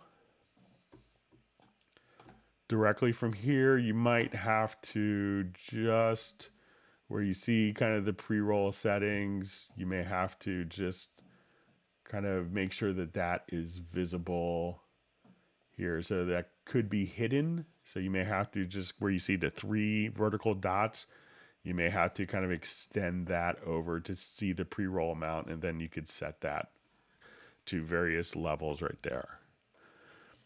All right, so we have a question. Will Steinberg ever bring back Wonderverb, which was a beautiful reverb from Cubase 3? So I haven't heard of any plans for that. I haven't thought of Wonderverb in a long time, so I guess that came out in VST. I think it came out in VST 3.7. Interestingly enough, I believe that the Wonderverb was actually developed by one of the guys who co-founded Propeller Head. So I wouldn't anticipate it being reintroduced. It was a very simple reverb, but it did sound really good. But I'm not sure if that code is still around or, but I wouldn't anticipate it, but I'll mention it.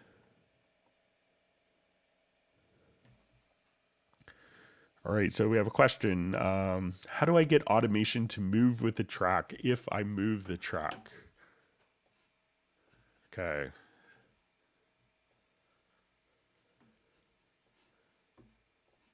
All right, so let's say if I have automation here.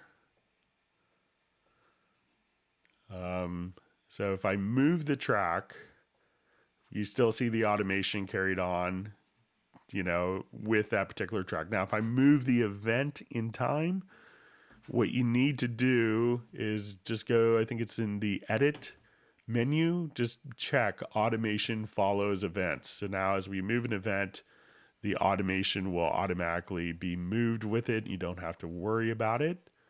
So once again, just make sure that you have, and I believe this is on by default, but if not, go to edit menu to automation follows events, and then any automation you have will just automatically follow the event as it's moved in the timeline. So if we move it in time or move the track, it'll be moved right along with it. So you don't need that as you move the track up or down. But let me know if that helps.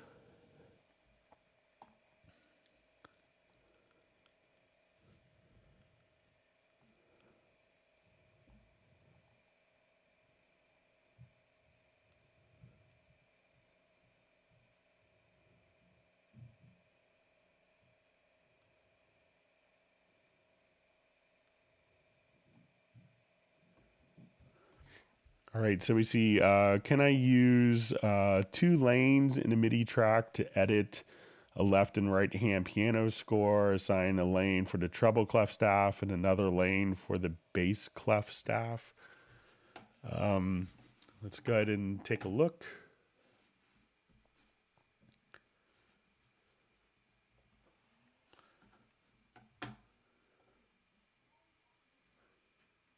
Thanks for all the great questions.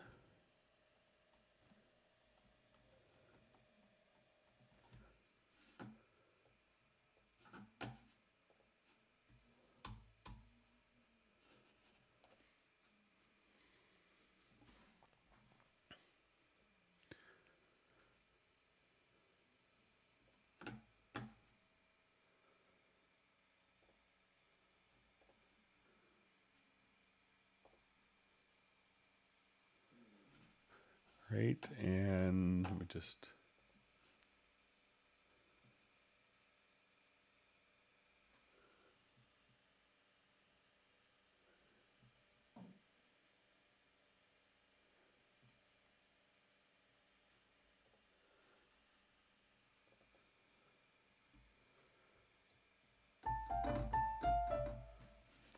All right, so I'll just do a quick MIDI recording here.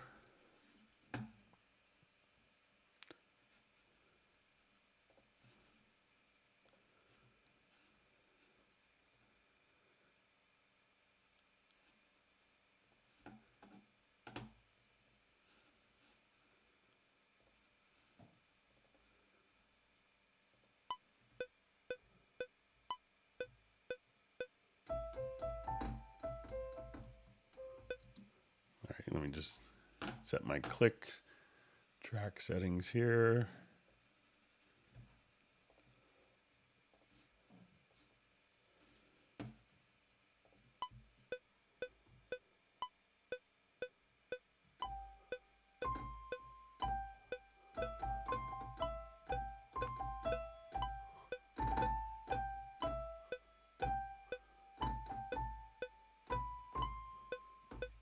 All right, and let's come here and I'll do... All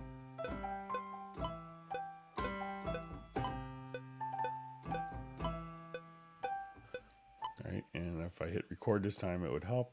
All right.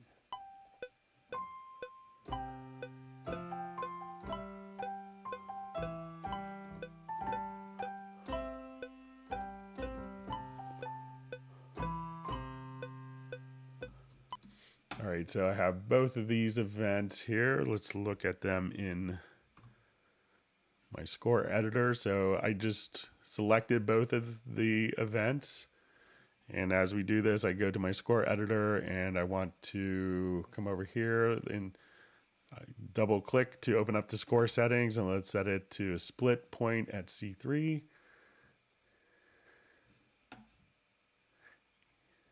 And at that point, you could just have it automatically just kind of mapped directly out for you. So let's say if I wanted to transpose all of these notes here, so that way you could have it on the grand staff just like that. So, and I'll show you the record mode. So I just put it into stacked here and selected both events, and under, I just did a quick cycled record, even though I didn't loop it. And then both those events will kind of automatically show up in the score editor.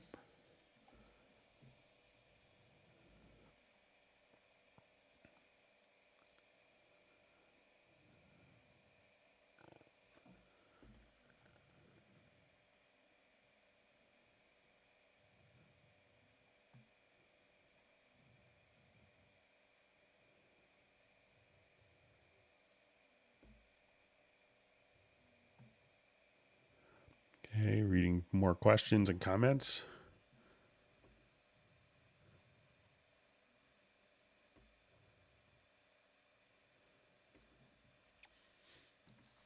Okay, so we see, am I able to use the Nectar Impact MIDI keyboards mod wheel to control the expression of stock VSTs like Hallian's strings? So it depends on the instrument and how it's set up. So let's say if I wanted to add, so let's say if I'm in Hallian 6, you know, let's say I already have it loaded up here. I will open up the instrument.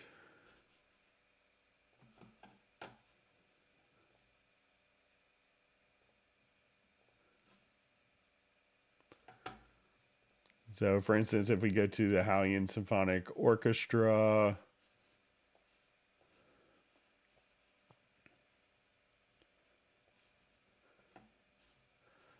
and then we go to the macro, you could actually see kind of the expression controllers. It's really depending on whatever the instrument is set up to. So a lot of orchestral instruments, you could configure what controller, like your modulation wheel, is controlling it. So that's often how it works, is just, and many times it's user definable. So you could have kind of a common set of controls across different libraries.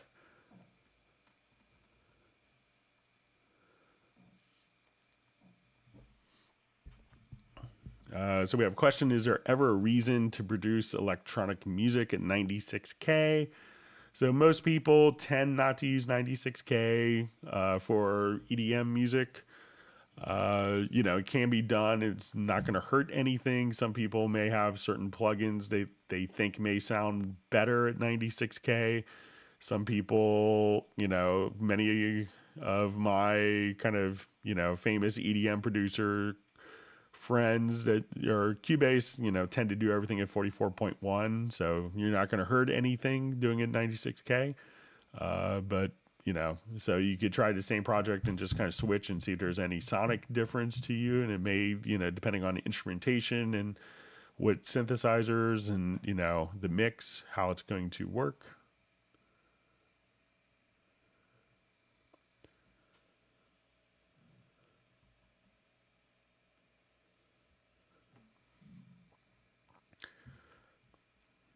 All right, so we have a question from Kai. It says, in order to use expression maps, doesn't the VST instrument have to have some built-in expression to use? I'm confused.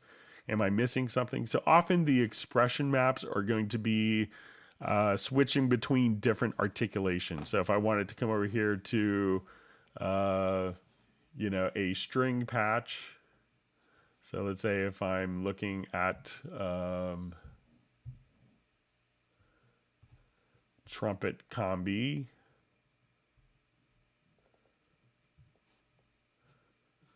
So now when I would play this particular trumpet patch, there would be different articulations to kind of just play the trumpet. And if I hit this key,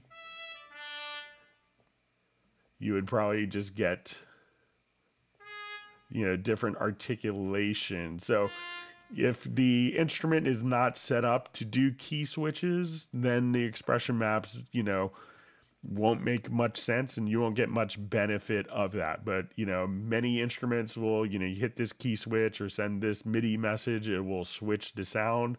And it's often in trying to work with, you know, different orchestral or like violin sounds. So if you wanted to come over here to, let's do like a cello.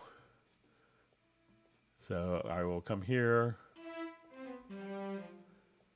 And then if we hit a key switch, that we could come over here and just say, okay, now we're doing, we could just say, okay, let's do tremolo. So this would allow you to switch the sound as you play the keys. So if that doesn't exist in a particular preset, then, you know, the expression maps won't make much sense. But it's to kind of unleash all these different sounds that are available with one instrument, that it's often elusive and that people don't do when the developers have come up with all these different samples for this particular area, so that you could have more expression on a particular instrument. So this allows you to kind of utilize the different sounds that your instrument has easier.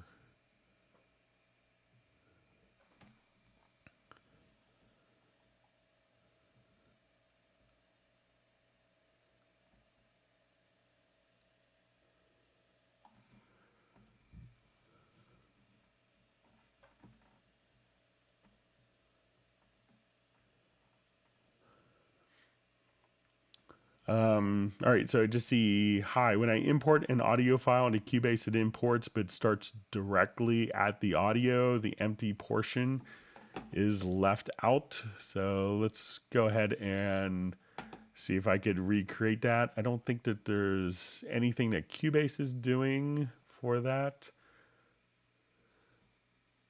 But let's say if I move this particular audio file here. All right, so we'll have just measures of silence and then silence before and after the event. So let's say I'll export this audio file. So I'll do an export audio mix down. All right, and I'm going to save it.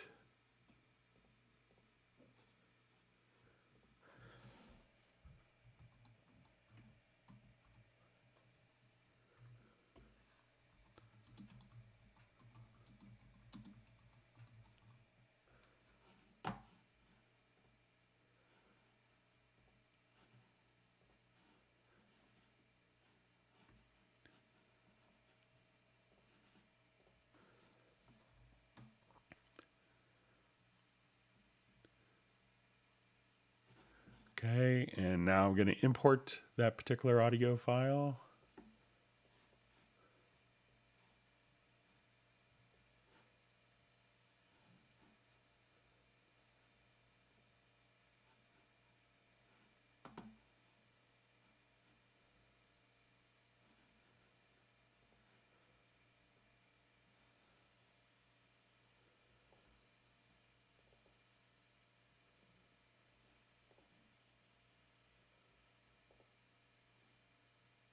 Oh, I had that record enabled. Sorry about that. All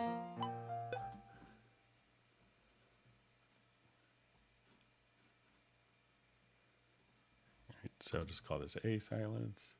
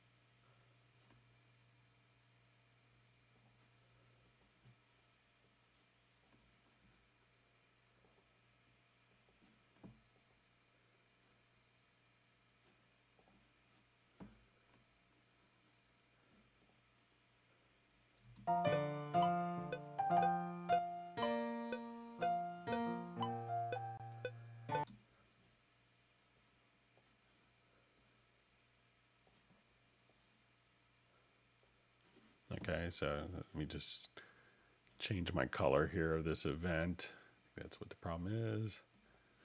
So as you can see, there's the beginning and audio and the beginning silence and the end. So I don't think Cubase does anything to automatically kind of clip, truncate the audio file if there is silence.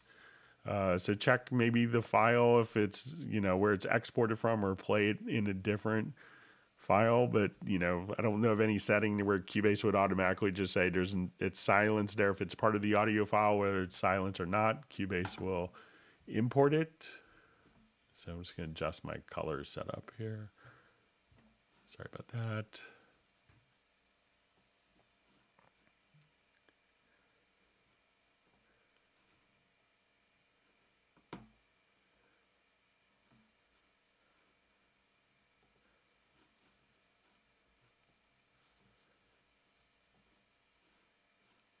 All right. So yeah, so check to make sure that the file you're importing, maybe it was truncated when it was exported from a different program.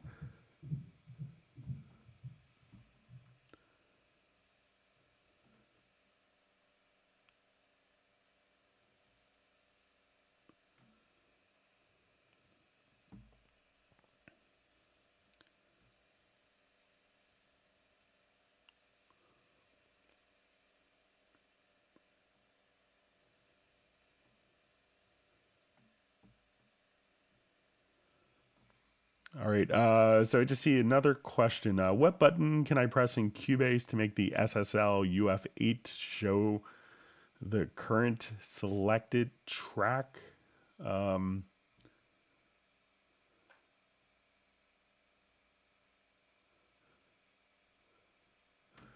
so I don't have an SSL UF8. I know sometimes with Mackie control, depending on what track that you have selected, sometimes Mackie control protocols may not kind of go both ways with that. But I don't have a UF8, so I'm not that familiar with it, unfortunately. Sorry about that.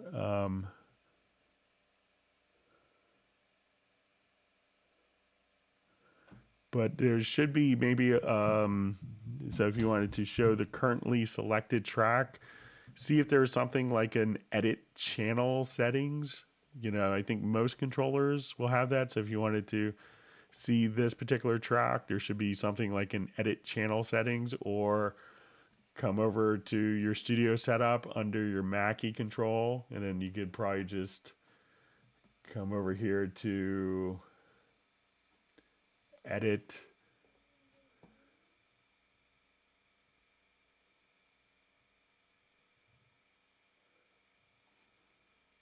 channel settings, and then once you do that, that should when you hit that user assigned button, you should be able to see the selected channel. If you wanted to see, so just come over here to your Mackie control, make sure that you have this defined, and under edit channel settings. But sorry, I don't have UF8 to test.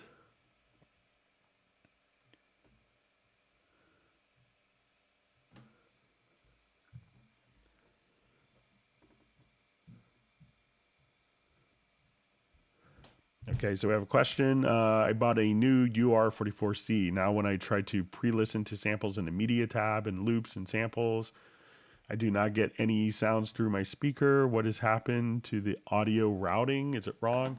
So probably come over here to the studio, to audio connections, and go to the control room.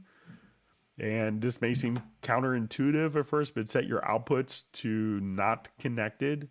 Go to the control room and set this, like add a monitor, and then set up, like I have my UR24C here in the control room. And now as you go to audition different samples, you can hear it directly, and that gets routed through the control room. So try activating that. Make sure you're going into the control room.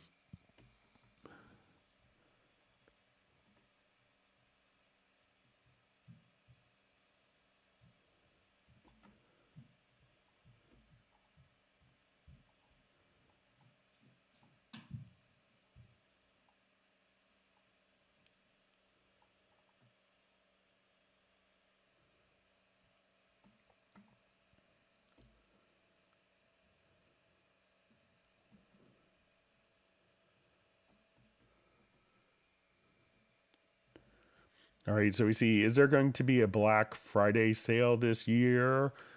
So it may not be called Black Friday sale. Evidently, someone in Germany has Black Friday as a trademark, but there may be a promotion coming up very soon. Maybe check 24 hours from now or so. But I think there'll be a lot of good things for people to check out.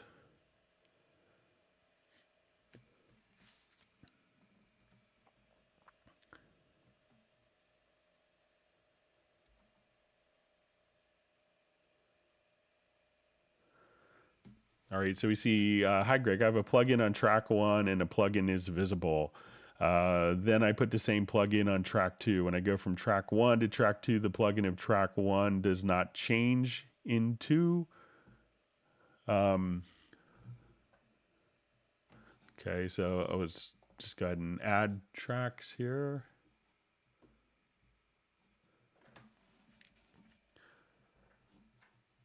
Okay, so let's just say we have a mod machine.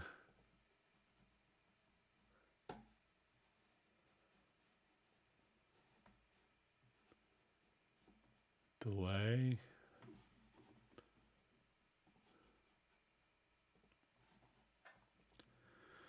Okay.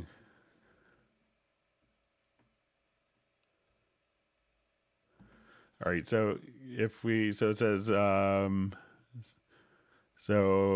I have a plugin on track one and the plugin is visible. All right. So we have this visible. Then I put the same plugin on track two. When I go from track one to track two, the plugin of track one does not change in two. Because what you told the program to do is to actually look at this particular plugin. So now if I'm looking at this, I need to tell the program to look at this particular plugin.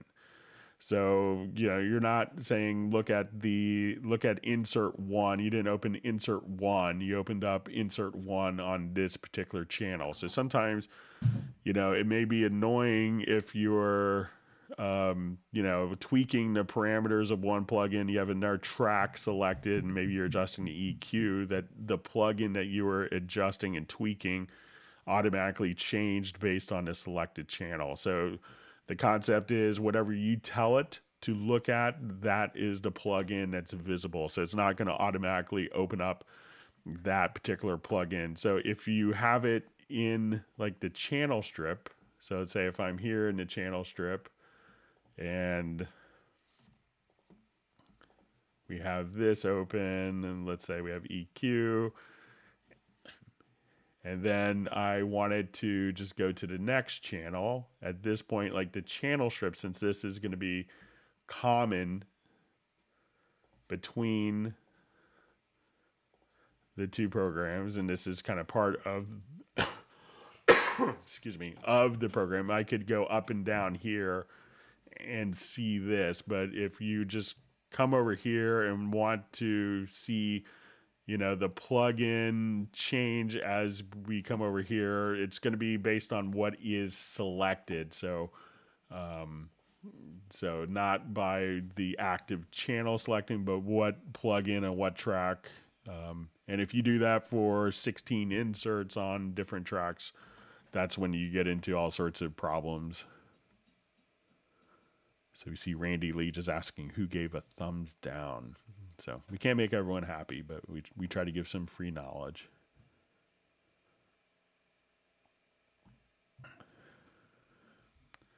All right, so we see, hello, how do I change my right-click toolbox in Cubase 11? In earlier versions, I can hold it and resize it. So, some of the functions are different since version 10 when it went to high DPI. So if you wanted to just come over here, we could get the additional functions here. You could also hold down the control key and click and get, different context sensitive functions, but it's kind of a fixed size since version 10.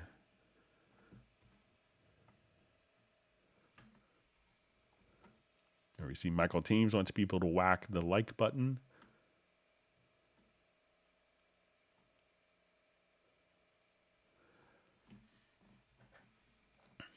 Okay, so we see from a question from Kai Wen Franklin. Is it possible to highlight multiple MIDI notes and use this scissor tool to split them all at once? I thought it was possible, but could not figure it out. So let's give it a shot.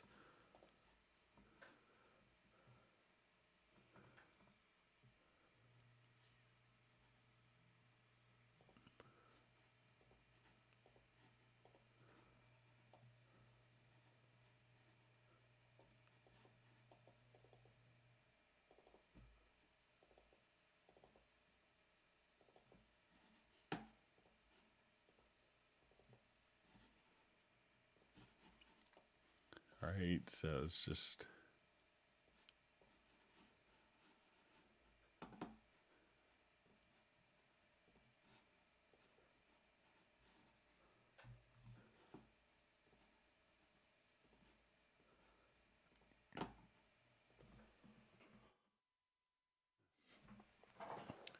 All right, so let's...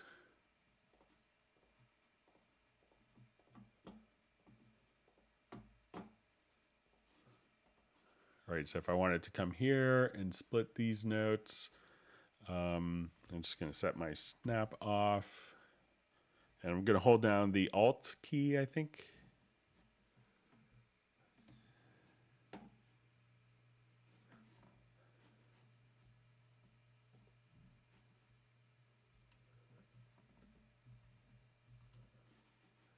thought the Alt key might do it. Let me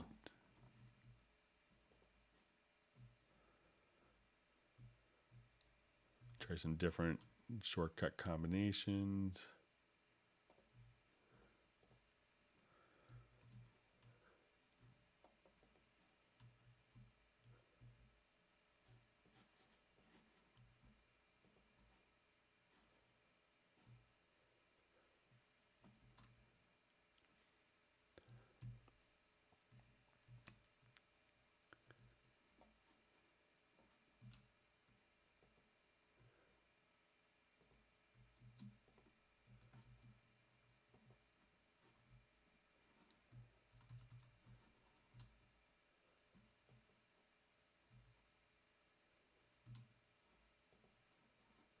Yes, I don't know a way of doing it with the scissors tool, but let's see if maybe if we could do it maybe in a logical editor.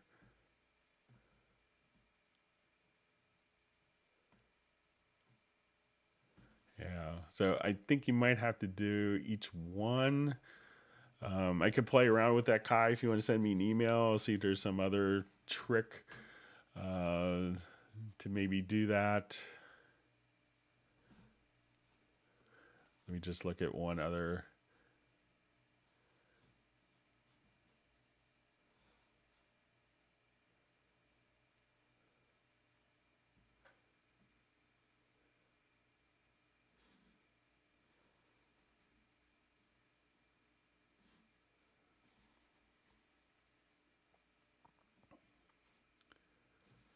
Let's see if there's maybe a macro approach.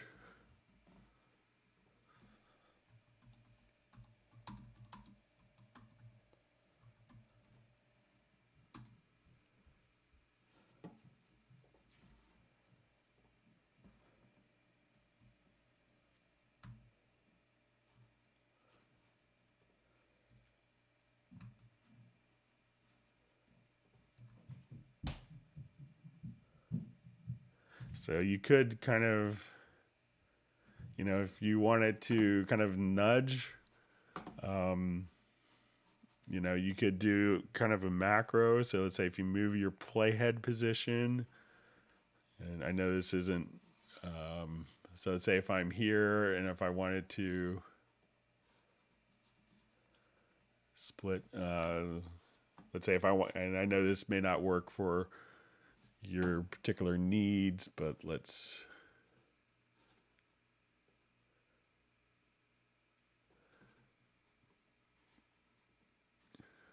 see if we can make a macro maybe to speed this up.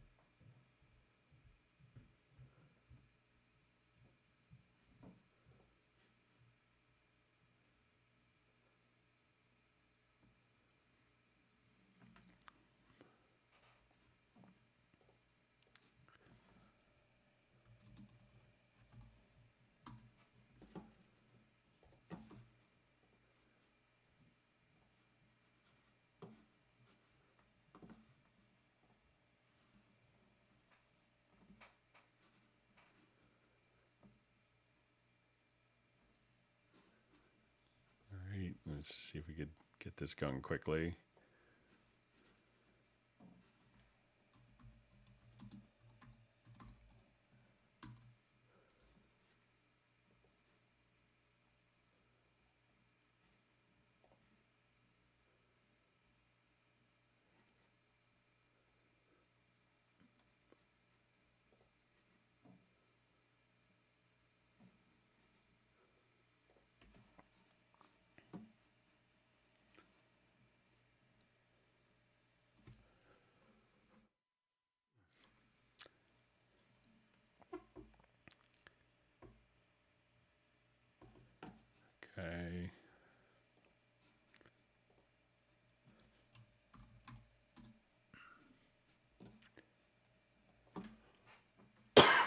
Excuse me. Get something to drink.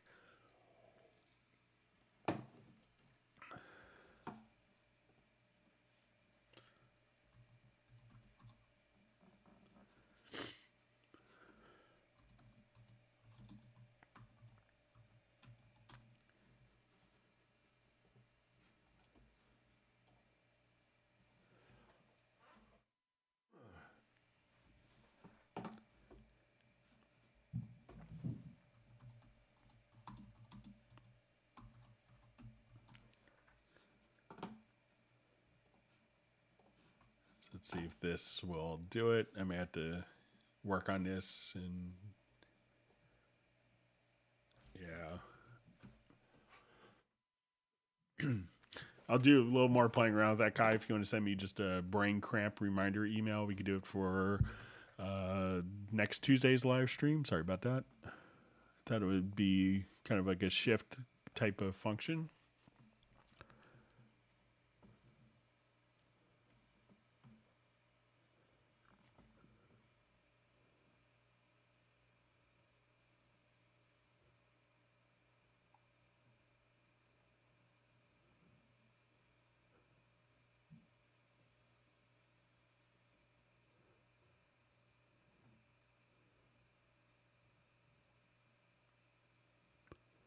All right, great to see JVI in the live stream.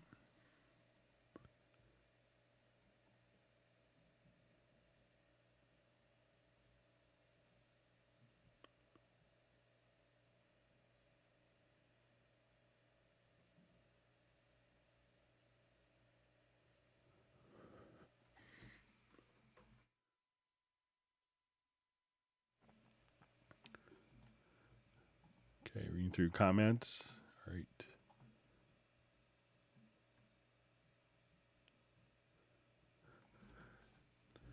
Okay, so it just says, hi everyone. When I use monitoring with my guitar, I can barely hear myself playing. Any ideas? So this could really depend on your audio interface. If it's like a 2-in, 2-out interface without DSP, you may have like a little monitoring knob.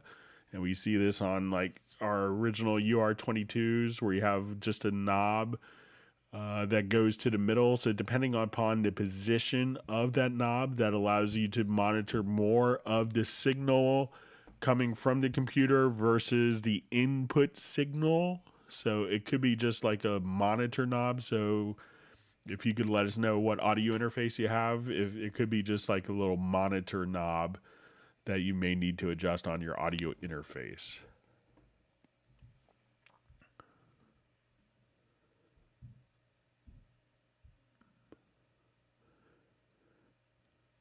All right, so we have Donald checking in from South Africa. Thanks for being a part of the live stream today.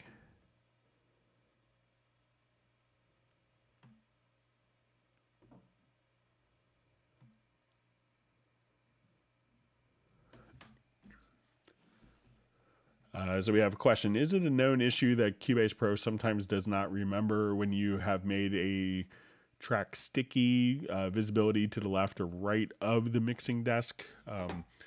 So I haven't run into that, but if you're not familiar with this concept, let's say if we have a number of audio tracks, for those who aren't familiar with it, maybe other people could comment if they've run into it. If we click on visibility and then zones, we could anchor particular tracks. So say if I always want the master fader to be on the right-hand side regardless. So my projects that I've had set up like that for years, I've never had an issue with. And if I want it, you know, let's say, you know, this particular track to always be anchored to the left, that, you know, we could kind of basically create our own split console where we could have tracks automatically on the left or right hand side. So sometimes people can get confused if they set it up here in the lower zone mixer and then they go to the you know, to the mix console, the large mix console. Those zones that are set up are independent. So if you wanted to go to visibility, you could have different zones set up in the large full screen mixer versus the lower zone versus mix console 2 or 3. So maybe it's set up in the lower zone and not in the larger mix console, but those can work independently. So just make sure it's not something like that.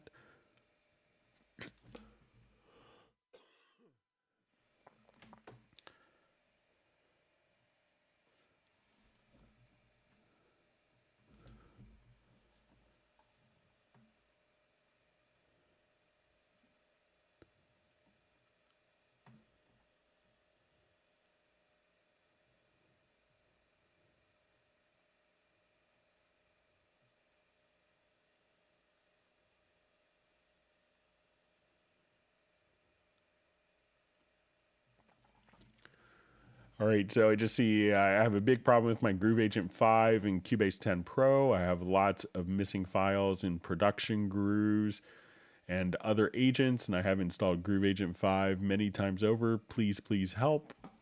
So check when you come here. You could download a little utility. I think this came around version 10 called the Steinberg Library Manager.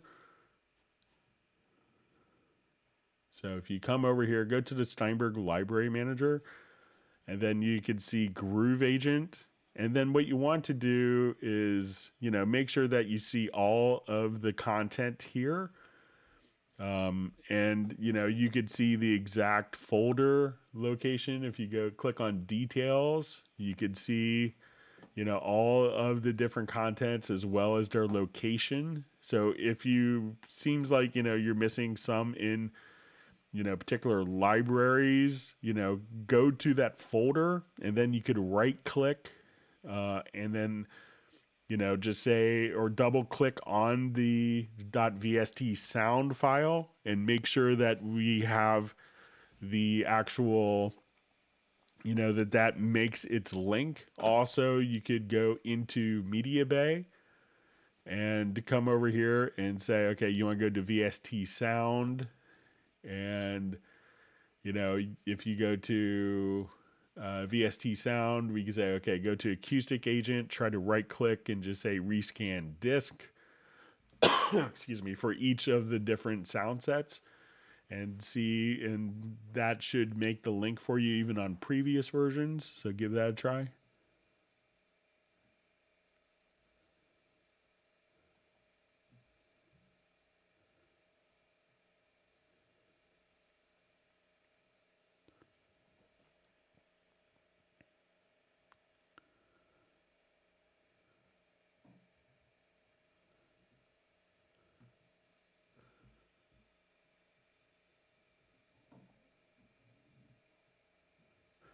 All right, so we have a question from Ted Springman. Thanks for joining. Says, can Cubase be set up so that Note and CC MIDI data from a single keyboard controller gets translated to 16 hardware synths, each listening on its own channel? So yeah, we could do that. I'll just do new project here.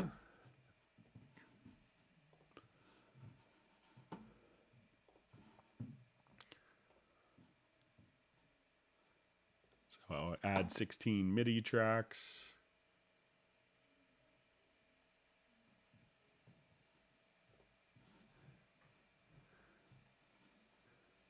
And I'll make sure these aren't all going out to my IAC.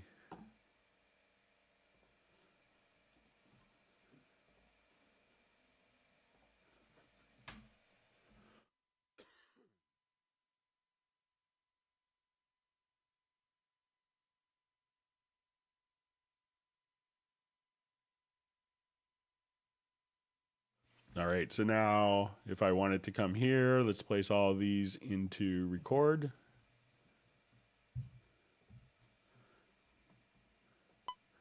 And then I'll play notes. I'll move MIDI CCs.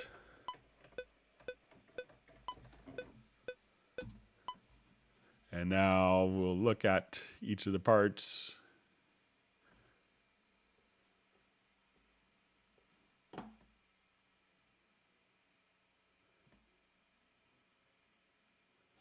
Sorry, sometimes.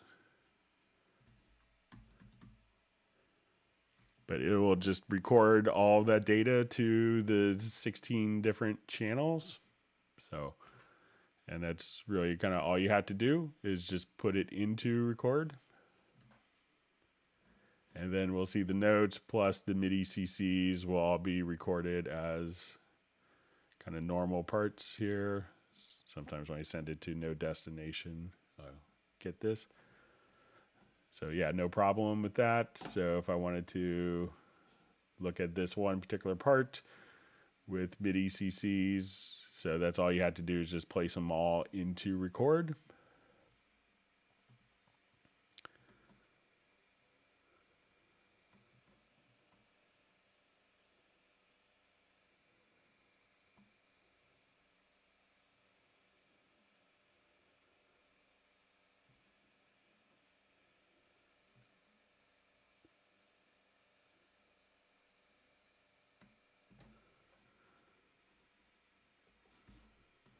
All right, so just see a question. Let me just see if I could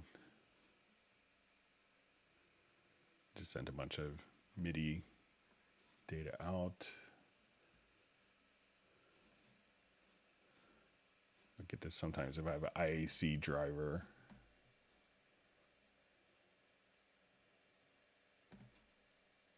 Let me just see if I can force quit really quickly here.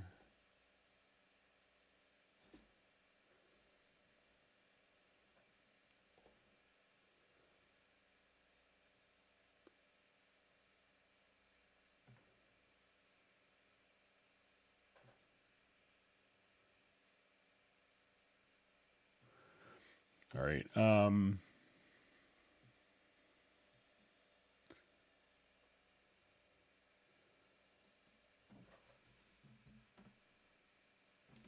I'm just going to restart my Mac really quickly. Hang on just 1 second. Just bear with me. I'll be back in just a minute. My Mac with my IT stuff from Yamaha takes a longer time to boot up. I'm going to reboot here quickly. Bear with me just a second.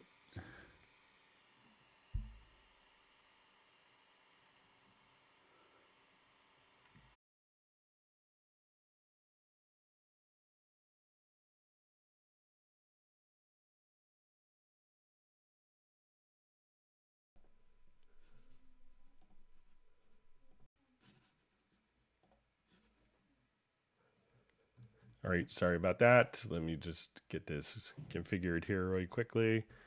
I'll do a quick test, make sure everything is coming through. All right, sorry about that. All right, so audio is coming through. Sorry about that. All right, so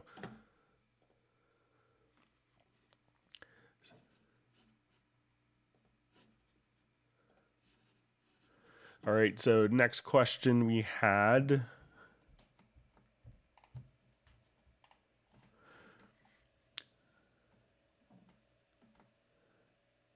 Okay, so it says Hallian always starts with an instrument hexagon. How can I get rid of it so that any project Hallian starts with no instrument at all? Okay, so I think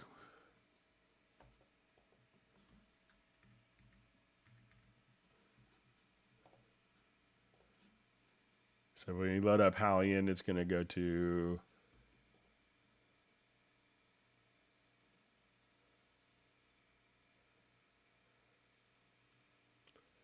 I'll load up hexagon as a preset.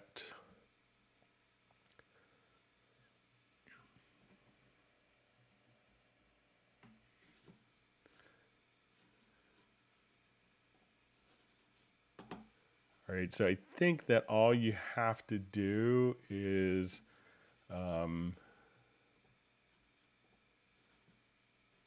just to come over here and save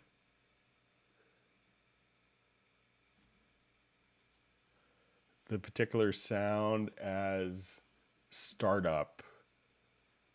So I think that's all you have to do is just to come over here and save the sound as startup, and then it won't load up hexagon for you. So I think that's kind of what I had done in a previous one. So you could just, as you wanted to come over here, So it's when you go to, so just try saving.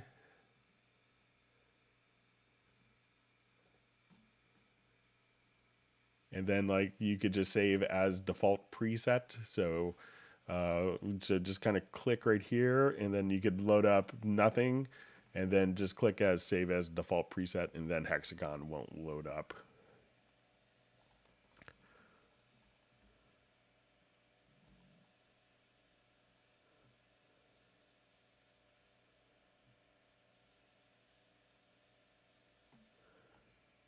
All right, so we just see from Andy Lane, hi, I want a proper sound font player for the next Cubase. So if you do have Hallian will play sound fonts. You know, sound fonts really haven't been as popular for the last 20 years. They're really popular like in the late 90s, but I know there's a lot of content available in sound font format, but Hallian can automatically load up sound fonts for you.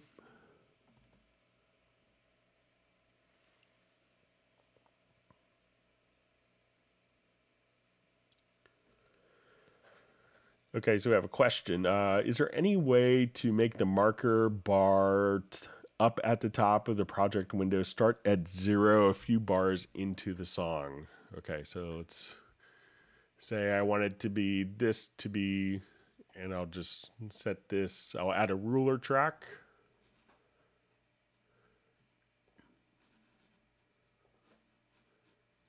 And let's set this to seconds. All right.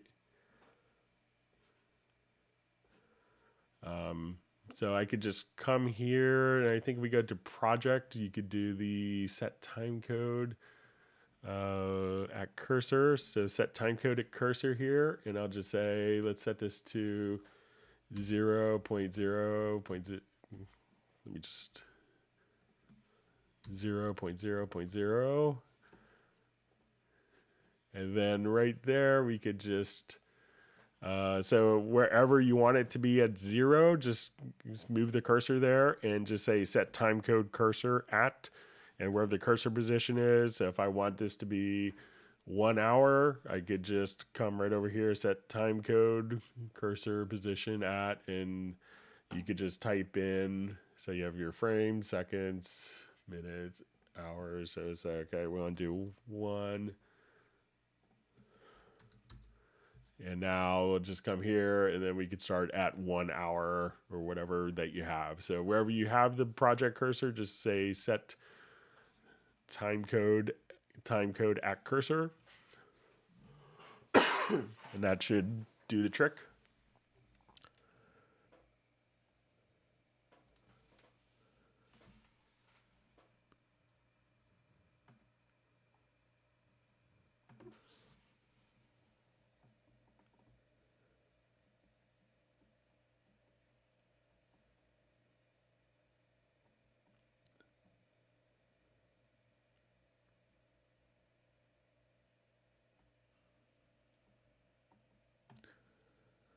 Okay, so we have a question. Is there a quick way to grab the loop of the independent track length and lay it across the timeline instead of manually going into the region and cutting and copying and pasting? So let's say if I have just a quick loop here.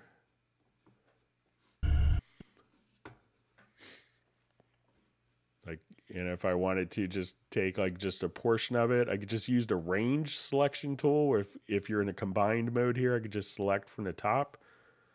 And then, you know, if I wanted to move that or hold down the Alt or Option key, I could just make a copy. And then if you wanted to duplicate that, so that way you don't actually affect anything. We don't actually, this is all still contiguous. So try using the range selection tool. So again, you could select the range here if you wanted to copy, and then you could just hit Control or Command D and just take the selection and duplicate. So it's a pretty fast way, and the original file is completely intact without using any cuts.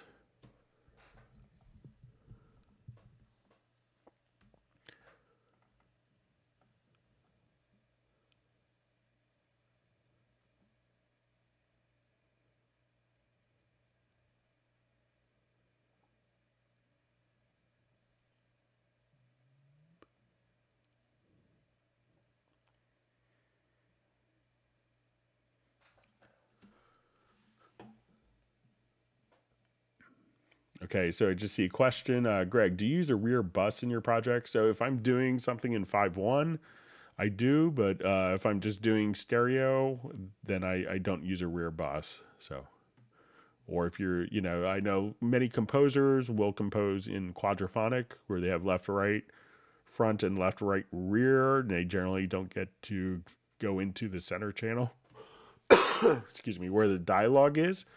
So generally, most of my projects I'm in stereo, but I have a 5.1 set up as well.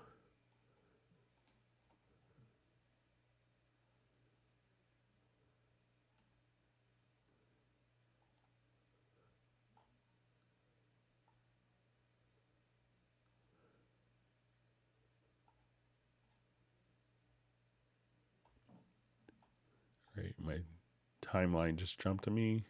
All right, so I think I'm close to where I was. All right, so just see, so Ash will send his question with the UF8. All right, so again, yeah, you can send it to Club Cubase at steinberg.de.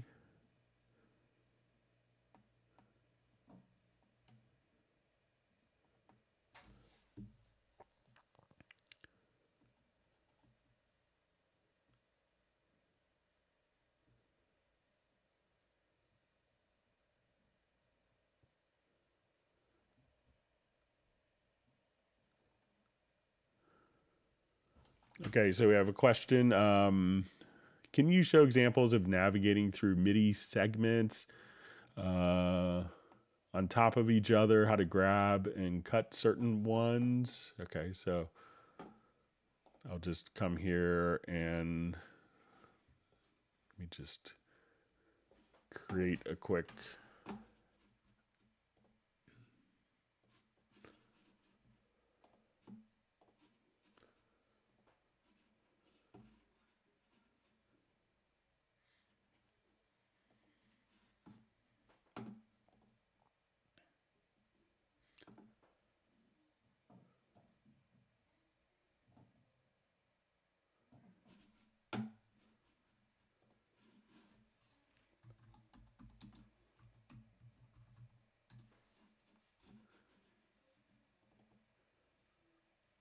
All right, so I'll just do a quick audio recording here, or MIDI recording rather. So I'll just kind of do different ranges of notes. And I'll put it into a loop this time. Sorry about that.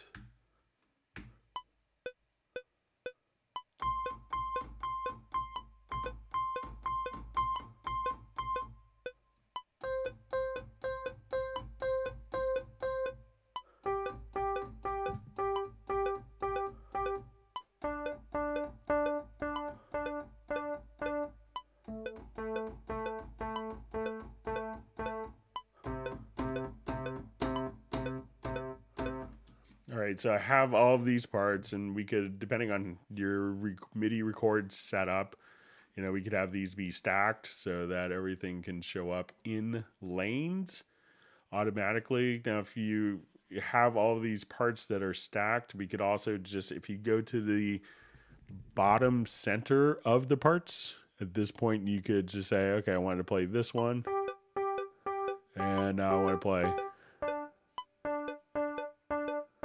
let's say the lowest one or the highest one.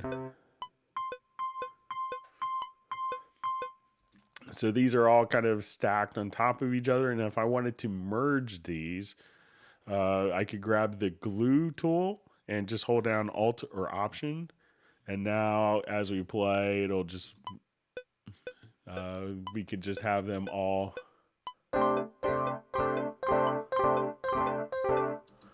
and all of the parts will be kind of merged in one. So, but try playing around, with this, but, here's a great little tip to navigate between different MIDI parts when they're kind of, or audio parts when they're kind of on top of each other. Just go to the bottom center. So let me know if that works for you.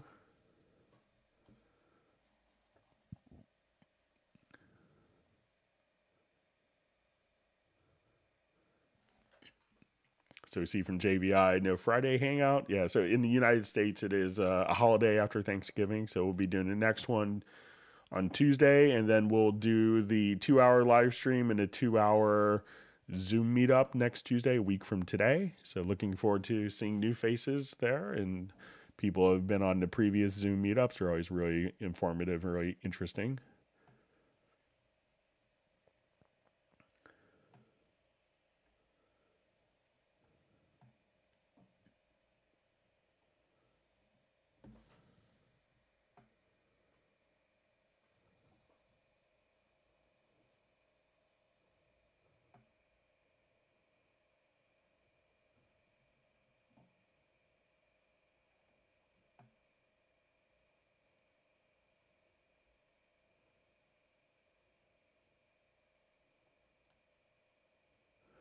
All right, so we see Greg. Can I put my own plugins in the Cubase channel strip? So no, it's the plugins. The plugins are really in the channel strip are going to be fixed to those particular plugins. So the intention is that way it's kind of like a channel strip that you would get on a large format console, like an API, an SSL, or Neve. But you could just add all of them to the inserts.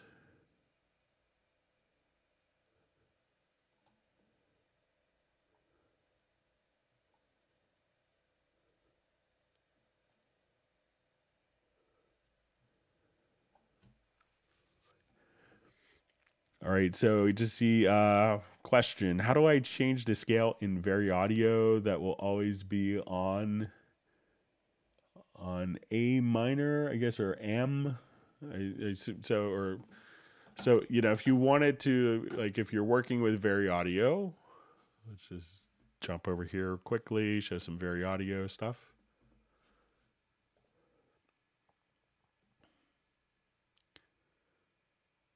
The scale will be actually determined by the chord track. So if I wanted to, like in this instance, I have the piano part, and I want to go to the piano part, and let's set this up. So I'm going to go to the project menu to the chord track, and I'll say, let's create the chord symbols. And now when I go into Very Audio, we could choose to have the chord track. So as we look at this, we'll go to Very Audio, and then we could colorize based on the chord track. So that way the scale is actually derived from the chord track. So if this note is out of key, you're not within a chord or not within the scale, it'll be red. If it's within the particular key but not in a chord, it'll be this color, and if it's in the chord, it'll be green. So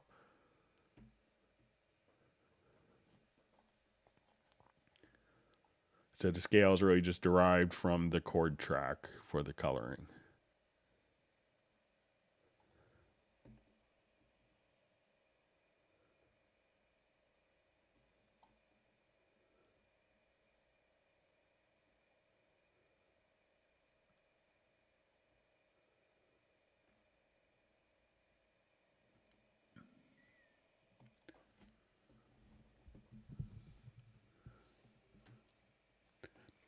So just see a question from Sable Winters. Are we doing Friday stream in Zoom? So I'm going to take the holiday off. So the next live stream will be on Tuesday. So in the United States, I know we have lots of international viewers, but in the United States, it's a holiday. So.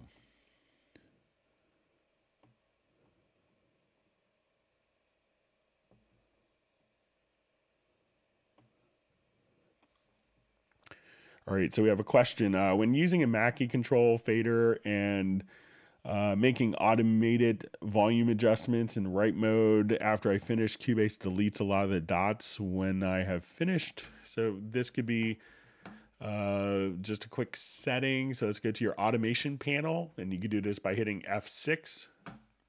And under settings, excuse me, under settings, we can come right over here and we'll see the reduction level. So let's say if I set this to 50%, that as I do automation, let me just automate the volume here.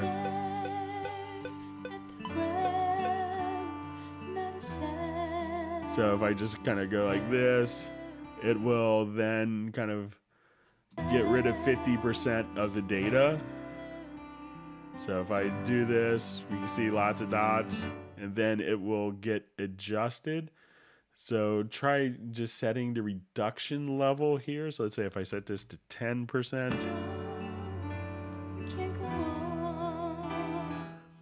That, I think that's, let me just, yeah, so just try setting the reduction level there, and then you could get more dots. So give that a try.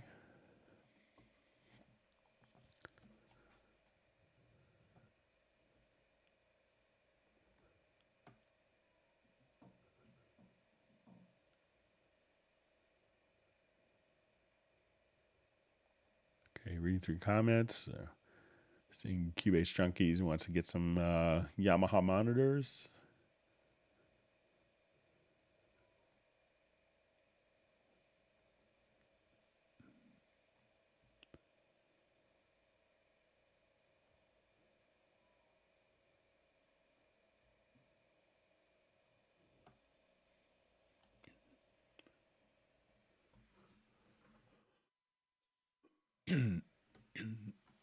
Excuse me.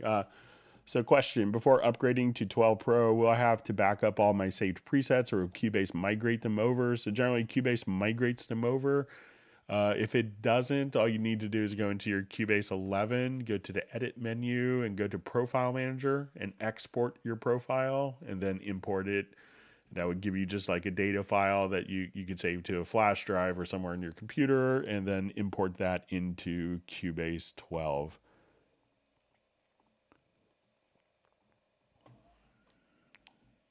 All right, so we see Pablo is back from dinner.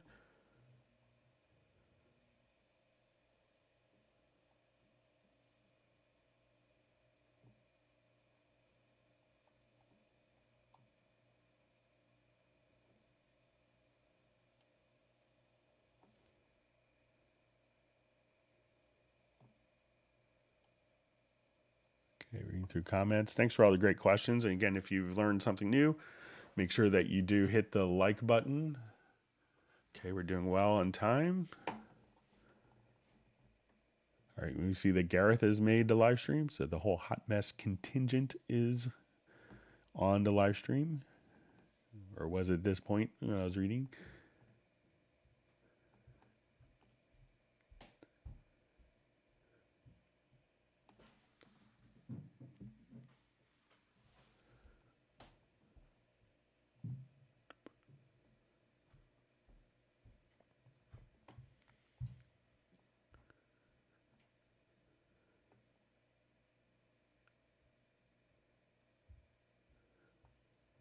You see Gareth is very excited that Pablo's on the live stream.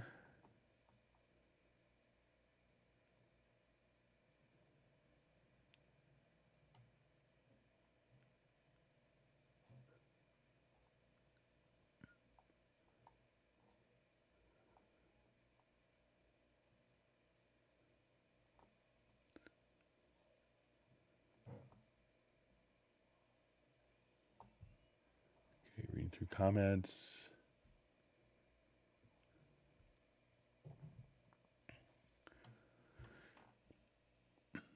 All right, so I see a question. If you apply processing to those parts you just posted, does it affect the original part? So, you know, if we do offline processing, like the direct, I think this might be in relation to the direct offline processing. So what that'll do is it'll create a new audio file with all the processing, and the original file is always intact. So you can always go back at any time, you know, 10 years later.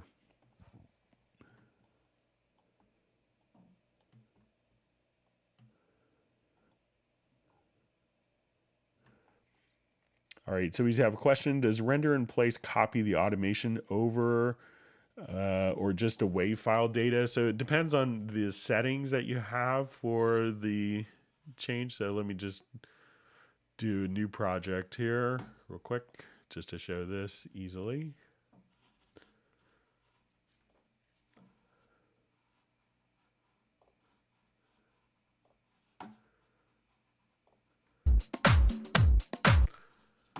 Okay, so let's say I have this file in here, and I just wanted to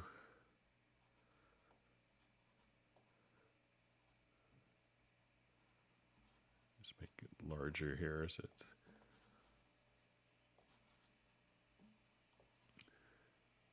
okay. So let's say now I have just a fade out going on.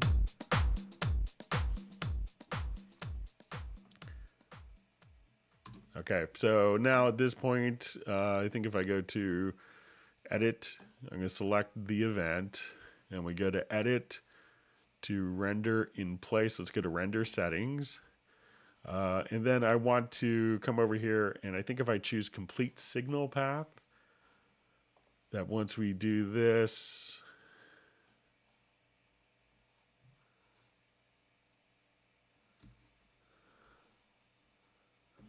just try that again, see if I had it.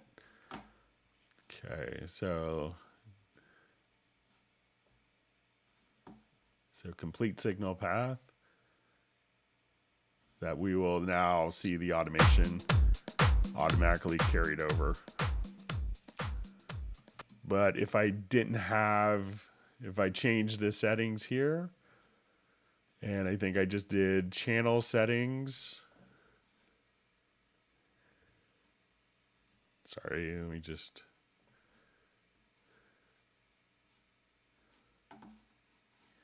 So say channel settings, that would do it, but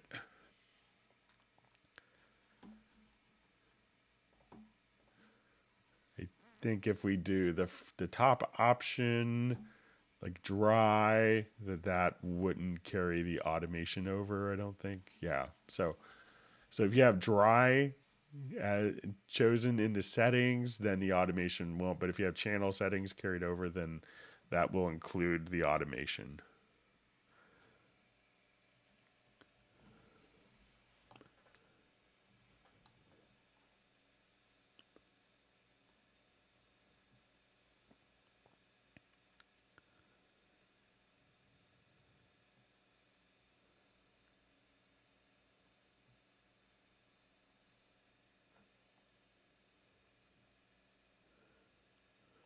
So we see Michael Teams has a Marantz power amp used from Led Zeppelin's side fill stage monitors. Now he's just bragging. So it sounds like a great setup, Michael.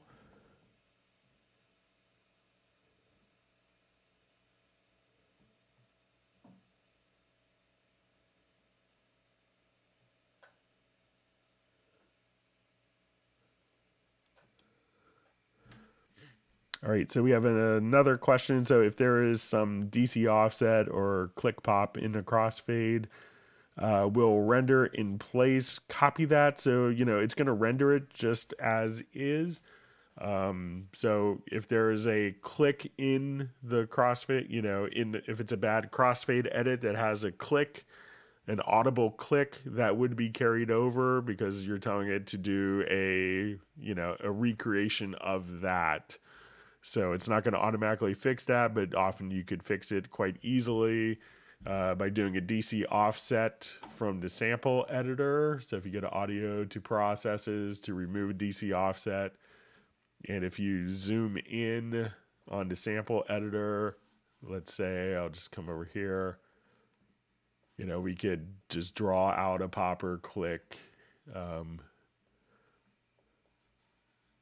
or draw one in right there. But if you're telling Cubase to render in place an event that has that, it will render it in place because it's just doing exactly what you want, what you're telling it to do. So it's not going to selectively fix things without you telling it to.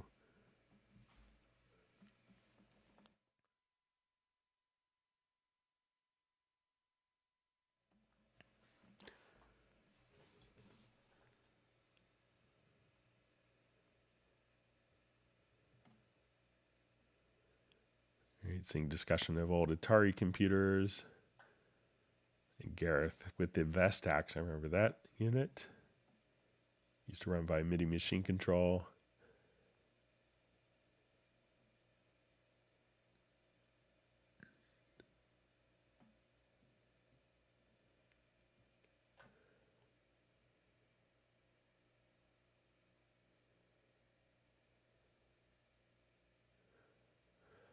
All right, so we have a question. Is there a way to drag and copy sends from one track to track as you can do with the inserts? The click all button does not work. So usually, let's say if I will go to a project here, I'll add a send.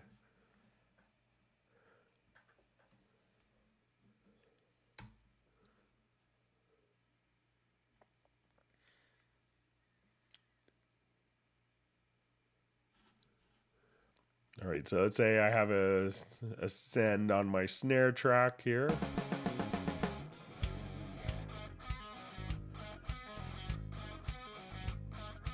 So let's say I just come here and I want it to do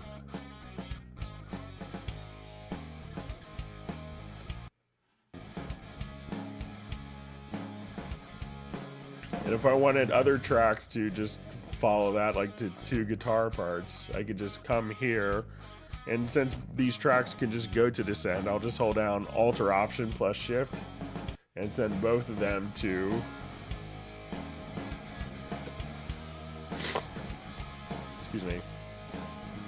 So now any track that you want is going to the same send, so you don't have to really do any, copying because it's going to the same destination. So I can just say hold down Alt Control or Alt Option and Shift, or just turn on Quick Link. And now I could just turn these on for all of them and turn on. So now my toms will have too much reverb.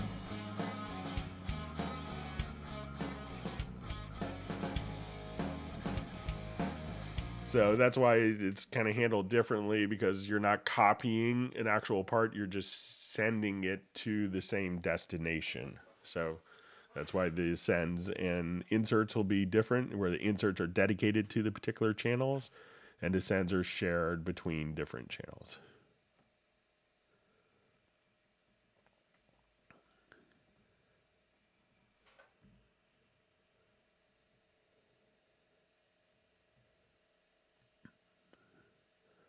All right, so we see a question from John Costigan.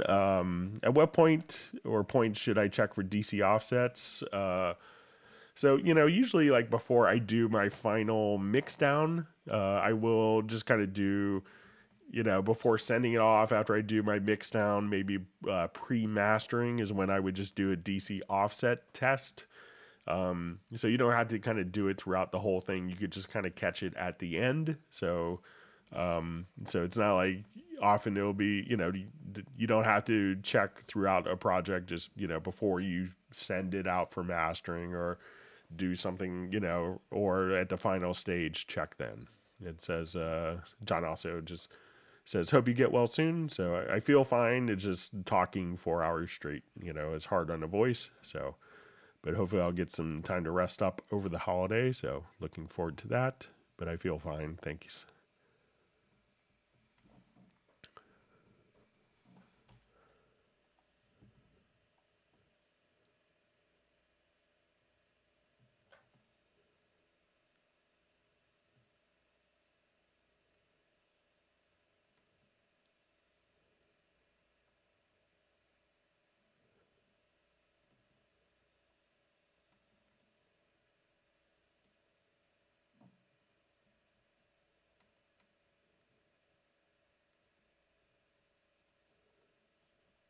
All right, just reading through all the great comments.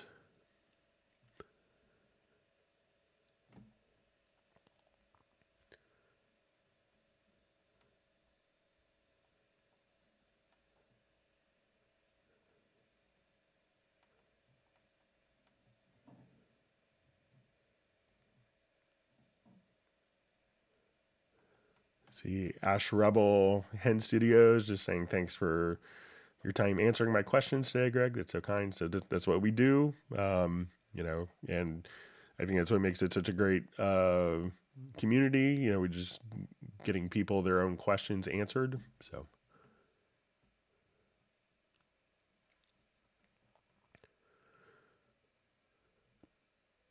Okay, so we have a question. Which functions of signal flow comes first, direct offline processing or extension or clip gain? So the clip gain would come first, and I think the direct offline processing and extension, they're not necessarily considered in the signal flow, but are being processed to the audio file. So I think that those would be kind of at the same time, but the direct offline processing, you may give an edge to the extension because it will be kind of affecting it in real time, whereas the direct offline processing is actually processing the particular file and not just running it through editors, but often the extension is then rendered.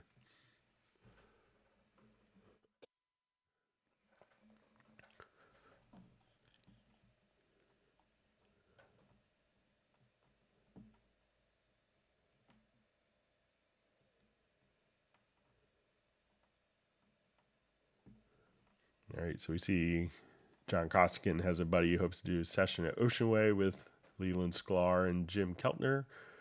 So that does mean you're somebody. So I got to meet Jim Keltner at a event he did at Yamaha, just showing, I think, cymbals. So that was kind of fun. It's him and Abraham Laboriel. Wasn't a bad afternoon at Yamaha.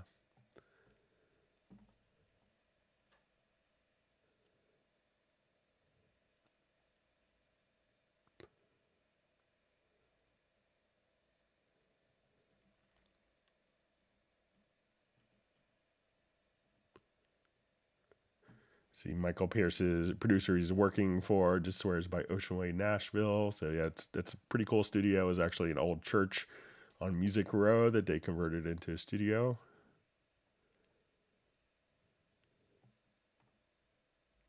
It's a nice room. Been there many times.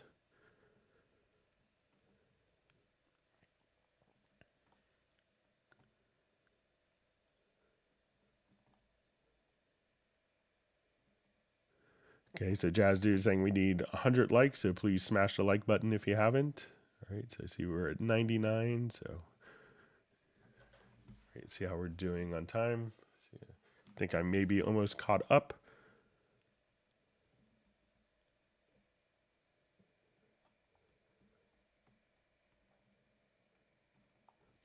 Okay, so I think I'm caught up, and I know we have a couple of questions that were mailed in advance, so let's go ahead and take a look at them.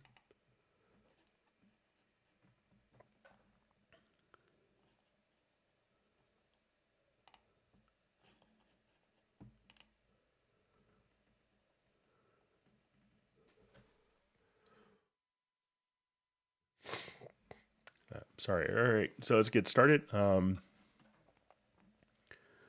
Says I can't use filter automation like a low pass filter straight ramp from 200 hertz to 20 hertz on a 2-bar long sine synth chord or saw synth chord with a frequency plugin because it sounds grainy and not smooth at all. The issue seems to almost disappear when using a 16 sample buffer size, but I obviously get CPU overload then. It says I use LFO tool VST2 a 64-bit instead as a solution. Is there any solution or specific settings to apply to solve this problem? And this from Nicholas Dubois. So let's take a look. I think I may have kind of a project set up for this.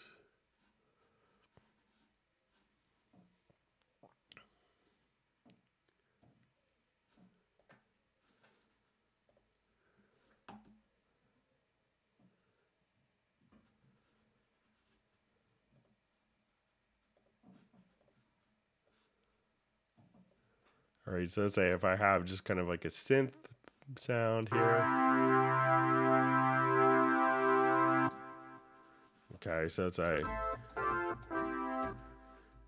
so I think, one of the, you know, a great tool for this, you know, that you may want to utilize instead of an EQ is maybe just kind of, you know, I would try maybe a filter plugin. So let's say if I come here, like the dual filter plugin. So let's say if I just wanted to, let's say we'll listen to this.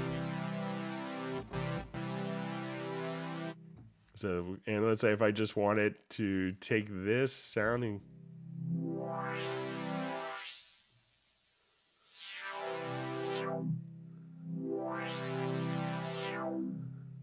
So, you know, instead of utilizing an EQ, and while an EQ could be a filter, but, you know, it's probably just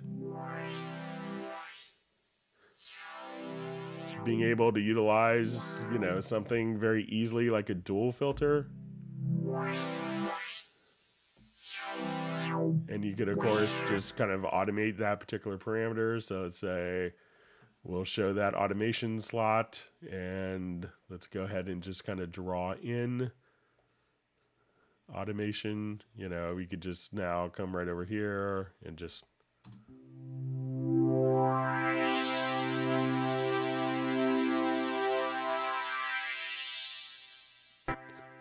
so if that's kind of what you want to do, maybe check out, you know, and you could see this plugin under the dual filter.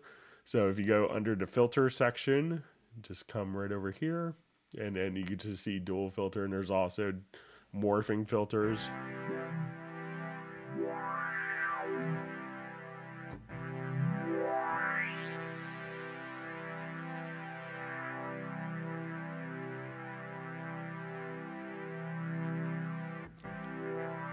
So, you know, this may be kind of more,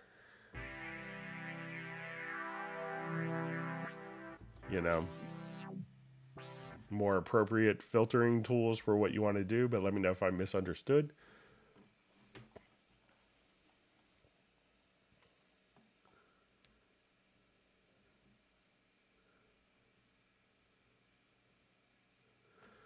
Okay, so we have a question. Is it possible to create random modulation on an automation track? Not MIDI CC, would be kind of like a sample and hold. So, you know, you can kind of do this with the Auto LFO tool. So let me just open up a particular project. Maybe I'd do just a little bit of tweaking.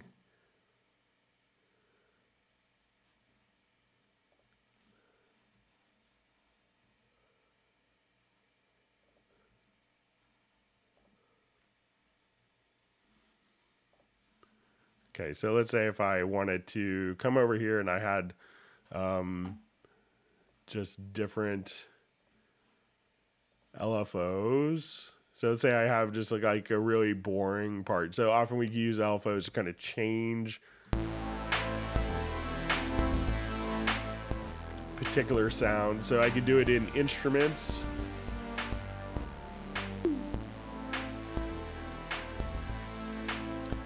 So if I wanted to look at this instrument, I could say, let's come over here to my MIDI inserts. And I say, okay, let's take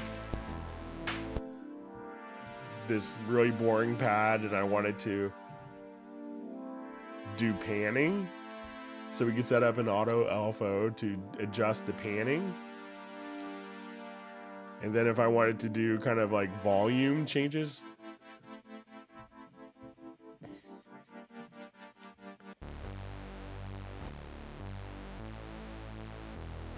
and let's say now we'll do this with our synth, like the bass. So if I wanted this to do kind of like a wobble, I could come over here to this LFO, and I'm just going to adjust the cutoff. And let's say I have just drums, and I wanted to kind of do this to control maybe like the position of the filter to, you know, have that playback. So at this point, I could create a track, And I'm just going to create a MIDI track here. And we could have a loopback, which is just a little utility you could download and install it. If you have, if you're running Mac, you could do it through IAC. And it's good to the studio setup. And I'm going to just add a generic remote control. And what I want to do is just set this to my IAC bus, my loopback. And this is a way of sending MIDI data within the program. And I want to just come over here, and I have this MIDI track here. This MIDI track will be routed out to the IAC bus. And when I go to the generic remote setup, what we want to do is to just do a MIDI learn.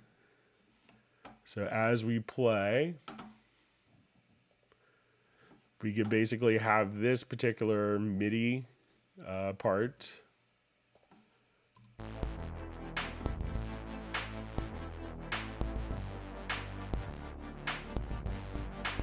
So I'm going to click on learn here. So this LFO plugin is going to send that MIDI information. And what I wanted to do is to take that particular setup, and I'm going to go over here to the mixer, and we'll go to the particular channel.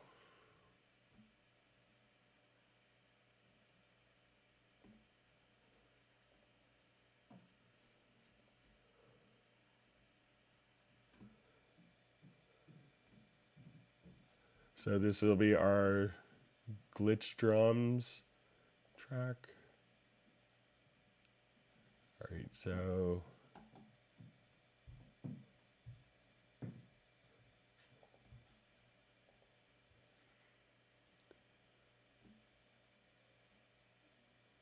I'm going to take this track, and then I wanted to go to my inserts, and then we'll go to our dual filter, and then we'll have it adjust the position. So now when I come over here,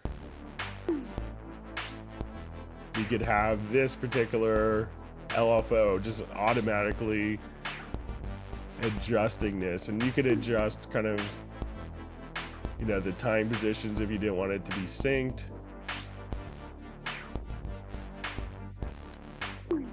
So this way you could have, like, if you have, you know, automation that isn't being controlled, you could just come over here and kind of have that randomly controlled. So try experimenting with some of the LFOs with a loopback.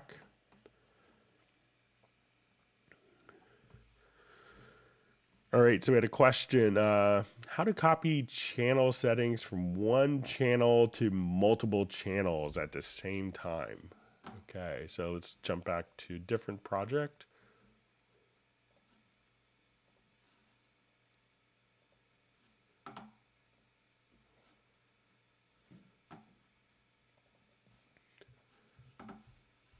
Okay, so let's say I have like an insert on a number of tracks. So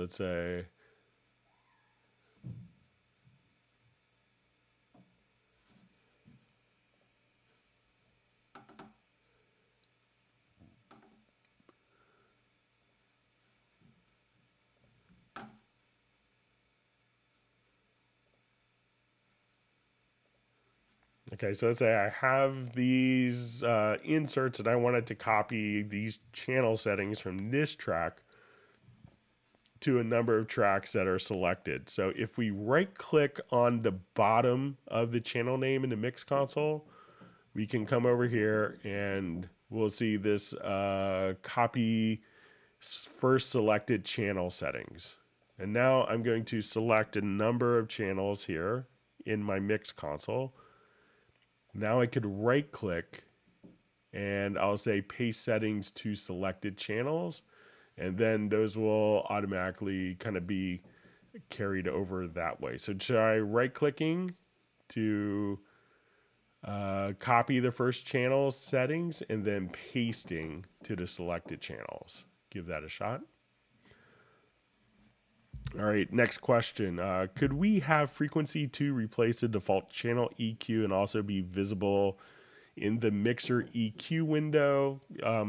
So, when we do this, if we wanted to see the frequency EQ here, there's, you know, probably billions of Cubase projects that, are utilizing the older, the standard channel EQ.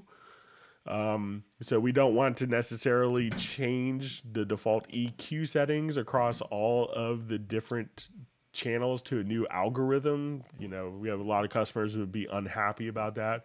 But I'll pass it along as a suggestion. I know it's been sent in before. But even though the frequency EQ is fabulous, don't underestimate this. Like Elliot Shiner, this is, is probably one of the most, prominent mixing engineers in the world. This is still his favorite EQ that he works with, is just the built-in channel EQ. All right, another question that was sent in.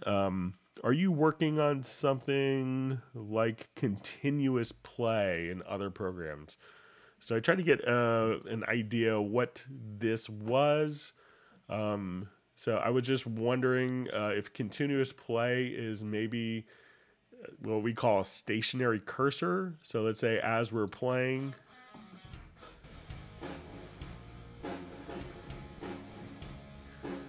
so let's say I'll just choose to follow that my timeline continuously plays. If that's what is meant by continuous play. So as opposed to redrawing at the end where it's constantly visually playing and a cursor is staying at the same position. I didn't get a confirmation back before the live stream. But let me know if that's it. If that's what you want to do, just, come over here and just enable stationary cursor and give that a try.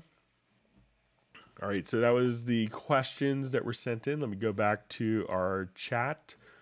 Just want to let's see how we're doing. Get the same position. All right, let me just come back over here.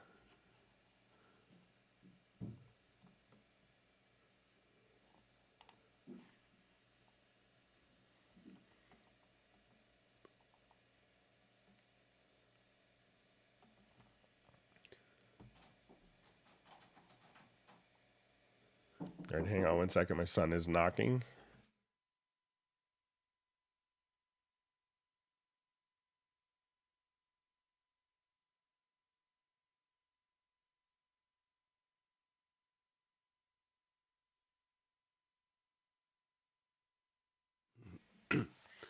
All right, I'm back. Sorry about that.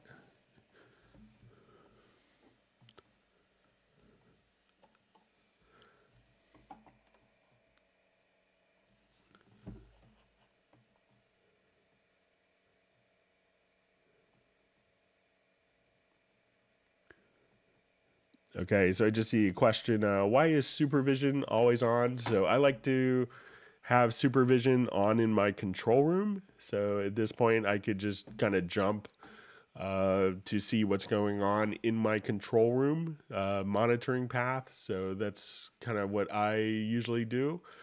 So I just have my control room. I have that set up. So if that's why you see it in the control room, just so that I could always have it available.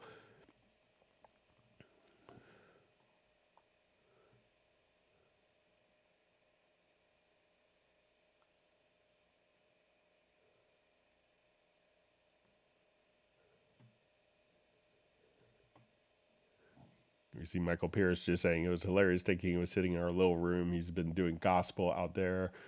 Yeah, I mean the Ocean Way is kind of a ridiculous studio, but I mean it's kind of a classic, Nashville church that got turned into a studio, but it's mostly being utilized for, I think Belmont owns the studio. So it's a way to get Belmont students kind of involved and do internships at a real studio.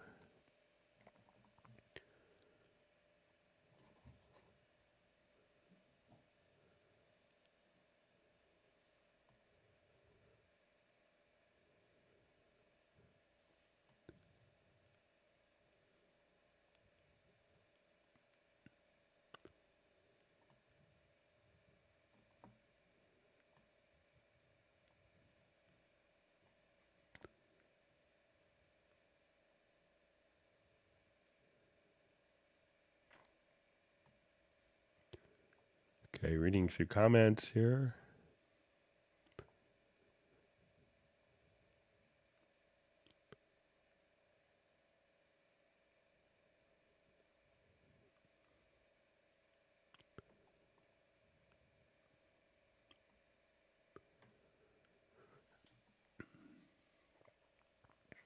All right, so we see a question. MIDI presets are empty menu in Cubase 11. How do I fix it? So I assume that this is going to be, is this in the MIDI logical presets? So if you come over here, if you have a previous version, you can not go to your web browser, but sorry about that. All right, but if we come over to, let's say your Finder. So if you're on the Windows platform, you could go to your start menu, go to all programs, go to Steinberg Cubase 11. Don't start the program from the little start menu or whatever they call it in Windows 10, but you'll see a user settings and data folder. Underneath that, open that up. On a Mac, we would go to the library to preferences. And if you're on the Mac, you may have to hold down the option key. Apple is too afraid you might find your preference folder. So it's a little trick they do. So we'll come over here to library and go to preferences. So if you have it on a previous version, you can come over here. You'll see a Cubase folder. And then you'll see presets. And in here, you'll see the logical editor presets. So you could just go to the Cubase 10.5, copy all these logical editor presets over, and then drag it into the Cubase 11, and that should take care of it for you. You could also try exporting a profile from the edit menu in Cubase. I believe it's going to be carried over that way as well. So if you go to your profile manager, export a profile, and then import that profile into version 11.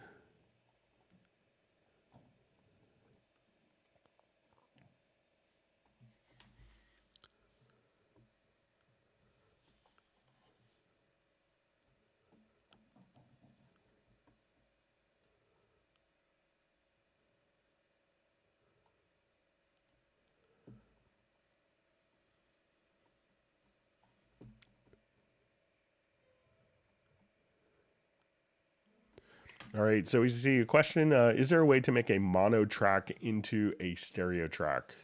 So, generally they're going to be mono or stereo, but what you could do, like if you wanted to do it for like an effects is, you could add an effects channel to the selected tracks, and then you could add a stereo, like if you wanted to add a stereo delay, you could do that. You could also just send it to a group channel if you needed to do it for routing. So if you wanted to send that to a group, and if you wanted to make a mono channel sound wider, if it's just for a sonic type of thing, go to an insert, and you could go to under spatial and panner, just come here and go to stereo enhancer, and you can make it sound wider, more stereo, or if it's a stereo track, you want to sound more mono, you could just go down to 0% for that. So those are a couple of options, but just kind of for signal flow routing, mono and stereo tracks, just like they are in consoles, will be treated a bit differently.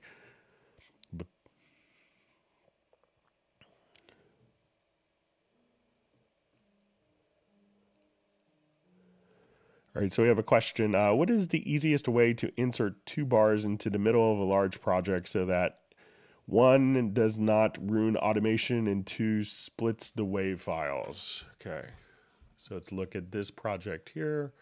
I'll revert it quickly. Okay, so let's say I wanted to add, I'll just hide the lower zone, 2 measures starting at measure 25. So I will come over here. I'm just going to select kind of my range. And if I wanted to do this globally, I think it's Control Shift, so, or Control or Command plus Shift. So, and let's say I had automation going on here, so.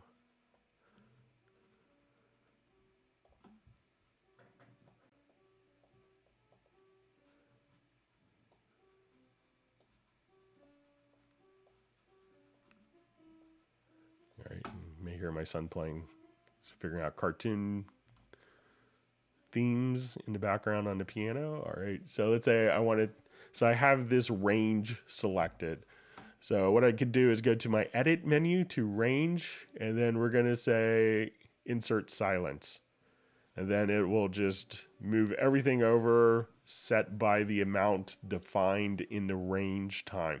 And as you can see, the automation is carried over. So if I undo, redo, we could just see that effect right there. So select kind of the range, and you can do Control or Command plus Shift, or just globally kind of select the range like that. And then once again, go to Edit, to Range, to Insert Silence. And then it will give you that space and move over the automation and splits the WAV files.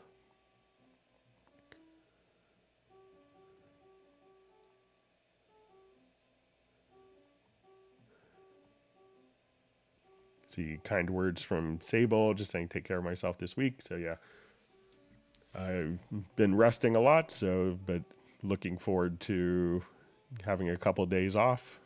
But thank you, Sable.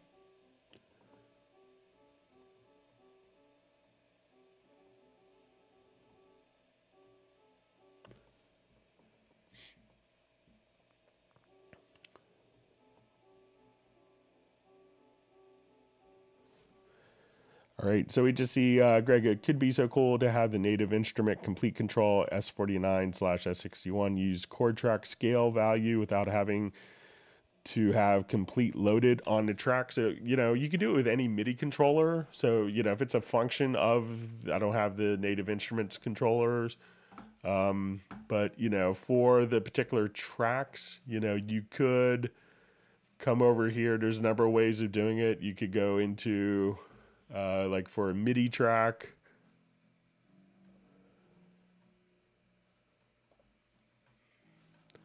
So let's say if I come here, you could just say, okay, I want it to be global, and I only want it to filter notes.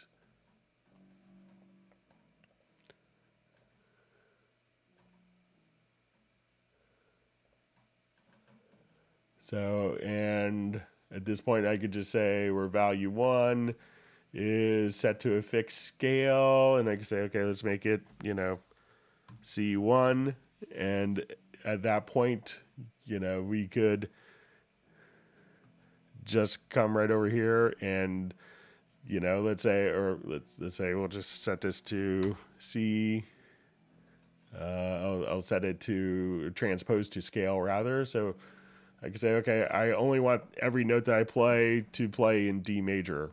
And we could just set that up there. We could also do within the MIDI editor, we could do a snap to scale as well. So let's say if we have our MIDI events, we could just say snap live input to the particular scale. We could do it based on a chord track or based directly from the scale that we have defined here. So if I say I only want it to snap to my live input to the key of F. So you could do it without having the complete, or any of the software for the controller activated in a couple of different ways.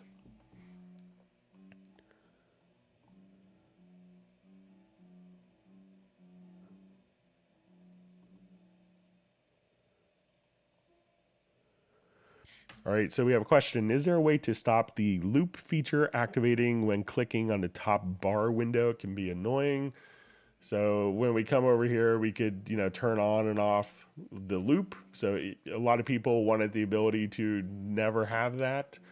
So let's find, there is a preference for this. So let me see if it's,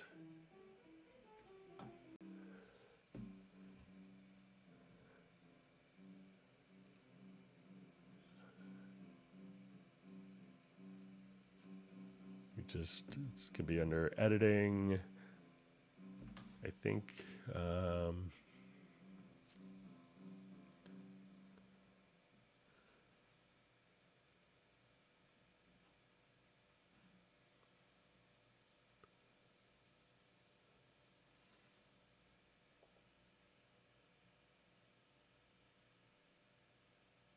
Okay, so if you go to transport, so go to preferences to transport, and then so you'll see a preference clicking locator range and upper part of the ruler activates cycle. Uncheck that.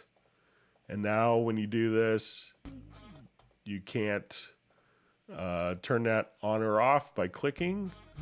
So, but if you wanted that on, go to preferences and go to transport, and you'll see clicking locator range and upper part of the ruler activate cycle. So you could activate and deactivate that particular function right there with that preference.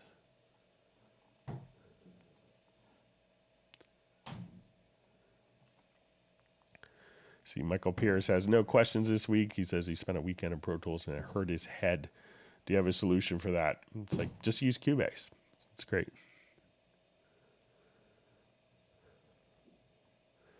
All right, so we see question, how do I, scrub tool, how do I work with it? All right, so if we have the play tool active, I can just kind of play different parts. And if I wanted to switch to the scrub tool, I can now.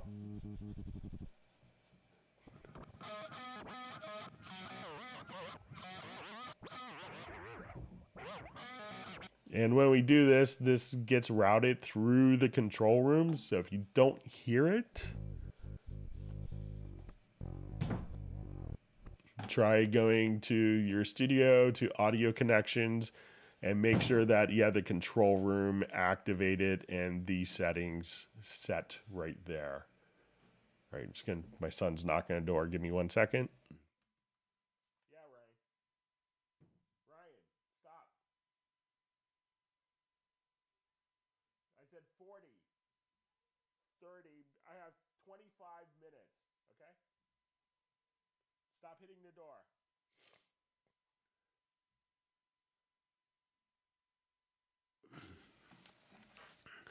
All right, I'm back. Sorry about that.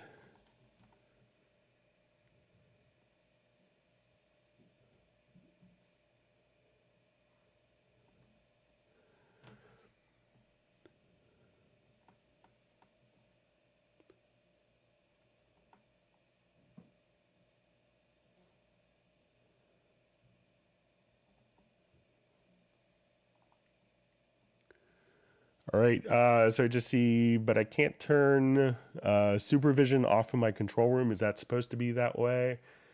So if you just, so let's say if we open this up and we bypass, we turn the plugin off, we could, so try just opening up the plugin, and then you could turn off the power to the particular plugin. Let's see if there's maybe you have to hold down Alt. So try holding down Alt or Option, and then you could turn it off in the control room right there.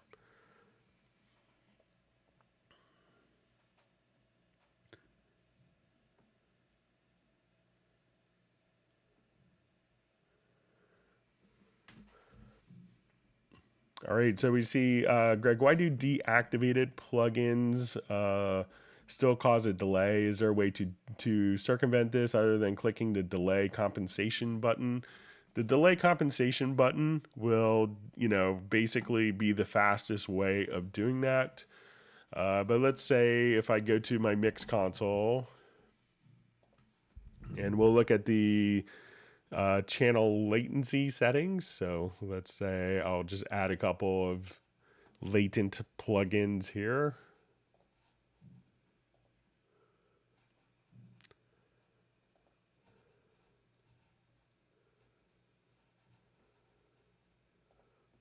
Okay, so we look at our channel latency now. We're at 246 milliseconds.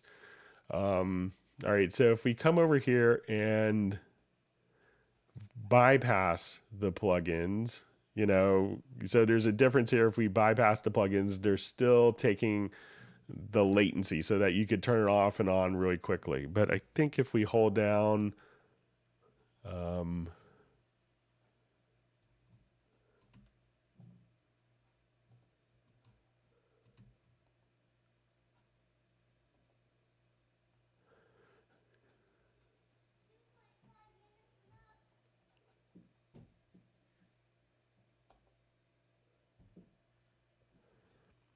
all right, let me see if there's a...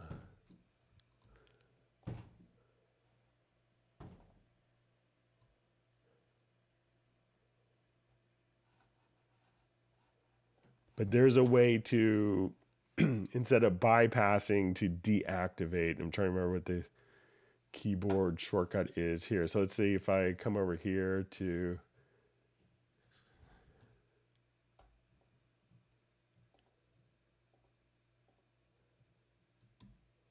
Trying to remember what the function is off the top of my head. I'm just having kind of a brain cramp with that.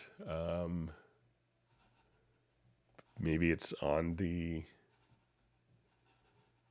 inspector here.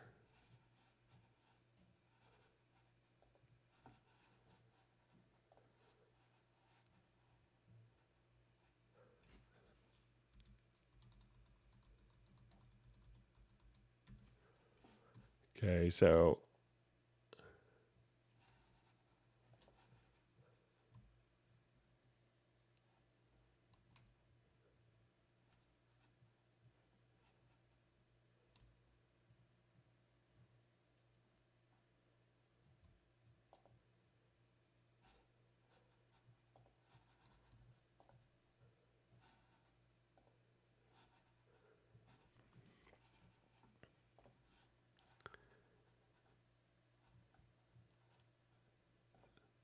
sorry, just forgetting what the, but there's a way to bypass, which would, deactivate the plugins and turn off and minimize the latency. I'm just forgetting what the keyboard shortcut to do that globally is.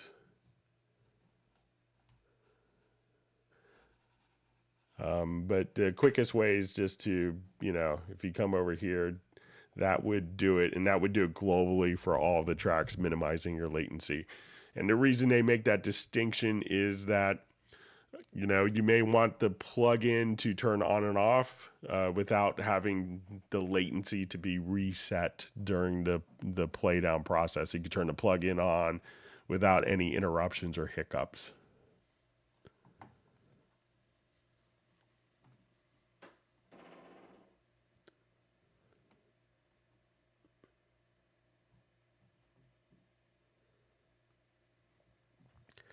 Okay, so we just see a question. Sometimes when resizing multiple tracks, the speed of the resize can take off and become massive. So I haven't really had many problems with this. So let's say I select a number of tracks, and then, if you wanted just to hold down, like, the control key, you could just, come right over here and just kind of resize pretty efficiently. I think so, give that a try, just, selecting the tracks and then adjust one down while holding down a control key. And that will do it kind of globally for all the tracks.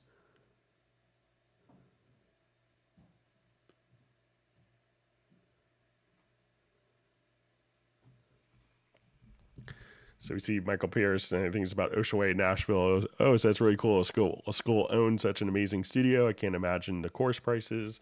I think it was basically the studio may have needed some financial assistance and figured it was a good way to get interns that they wouldn't have to pay. So it worked out well.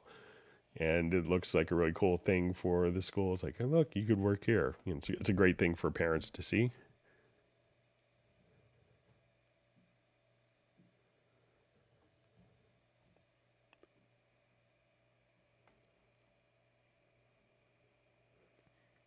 Okay, so we just see, how do I color the fader paths like the tracks? So when I see kind of my mixer here, we can see that these will be colored using kind of the colors from the tracks, and this is going to be a preference. So go to preferences, you want to go under user interface to track and mix console channel colors. And here you can see his preference for mixed console channels. So I'm going to uncheck that, and we'll see that this is how previous versions were. And now when I activate this, and we could set color strength and intensity and brightness, and then I could just hit OK. And that will now colorize based on the track colors, the mixed console.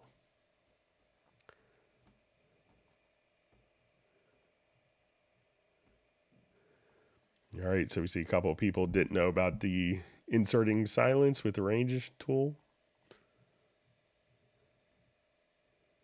All right, we see Nick has to head off a little early.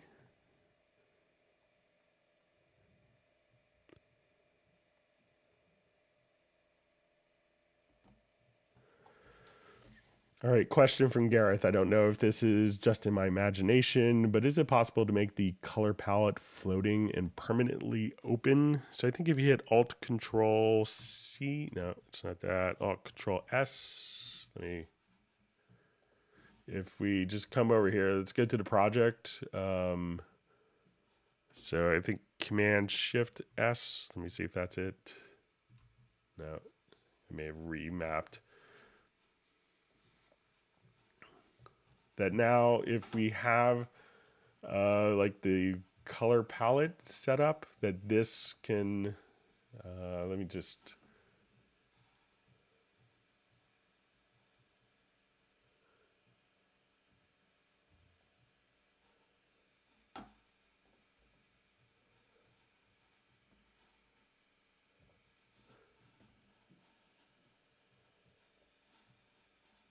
so I think if we just do the project colors setup,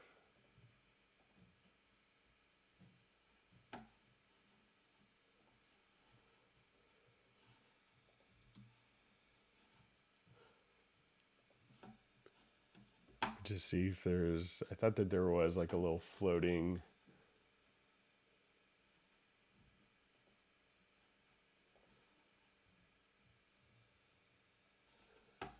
Let me just take a look again here.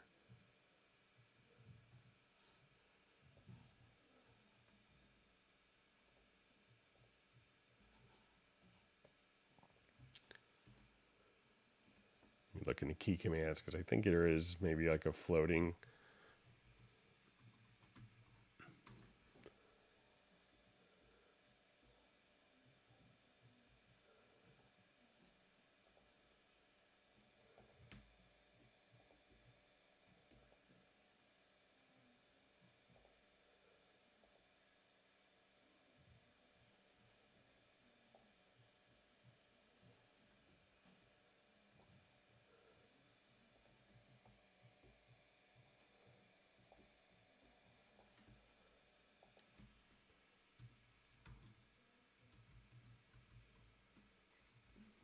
Okay, so if you hit Option or Alt or Option plus Shift plus C, then you could have your floating color your floating color palette visible. So again, Alt or Option plus Shift plus the letter C, and then you could have that as a floating window if I don't hit the wrong keyboard shortcut again. So do that, Gareth. That should do the trick.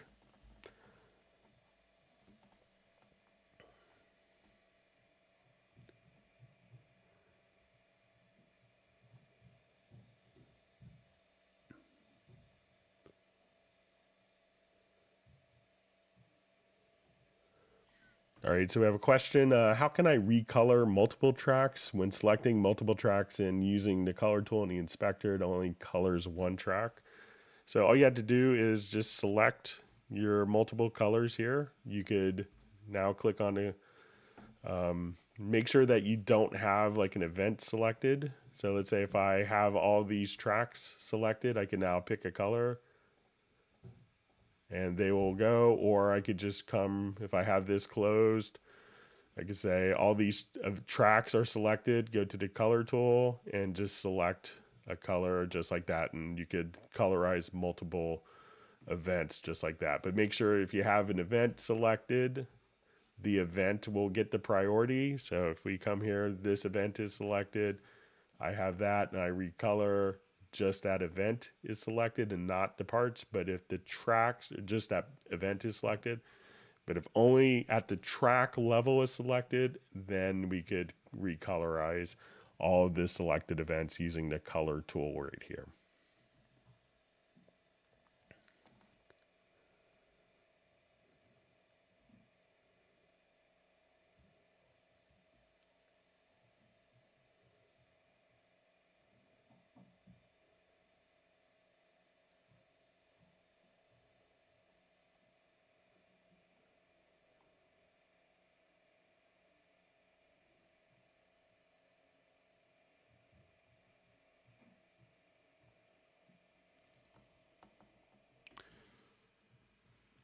All right, thanks for all the great questions.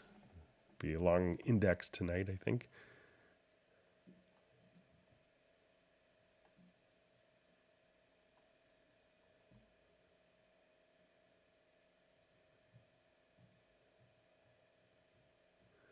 All right, so we have a question.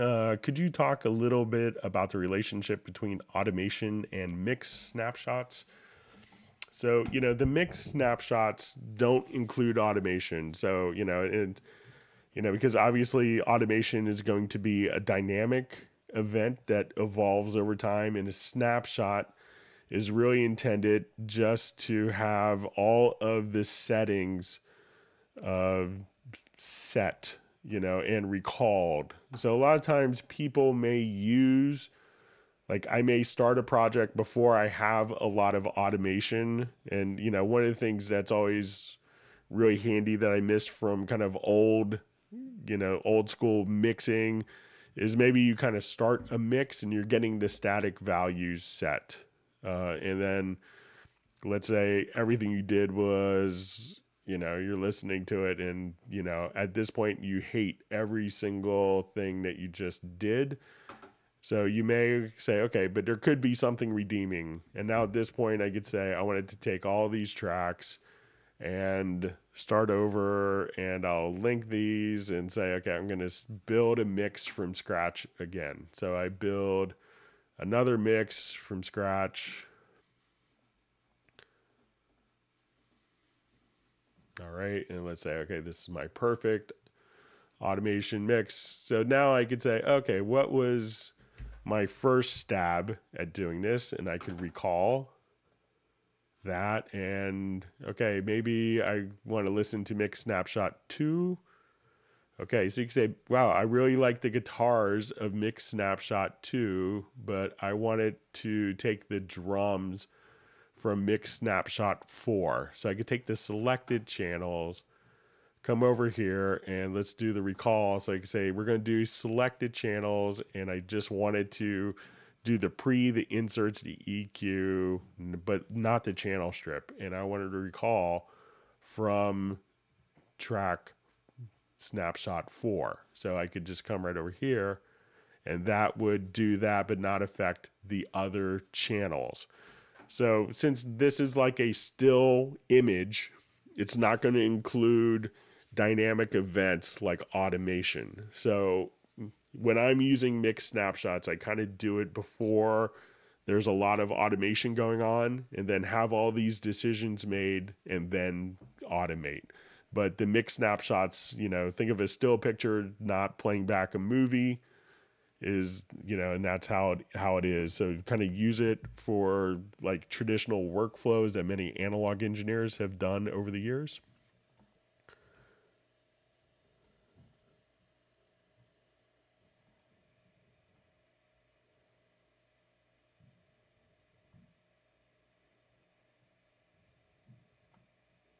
Okay, reading through comments. Thanks for all the great discussion.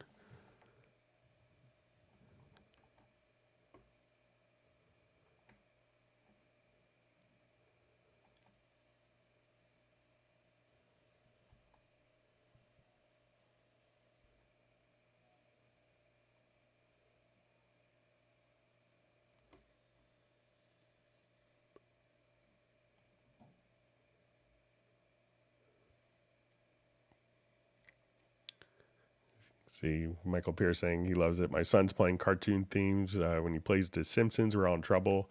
So I don't think my wife wants him to see The Simpsons yet. So he might be a little irreverent for his age, but I like it. But he's pretty good at hearing something and being able to pick it out in the right key. So I think he could probably do The Simpsons if he heard it. So.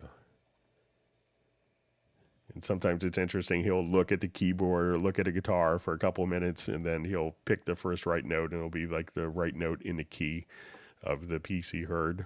So it's interesting to watch.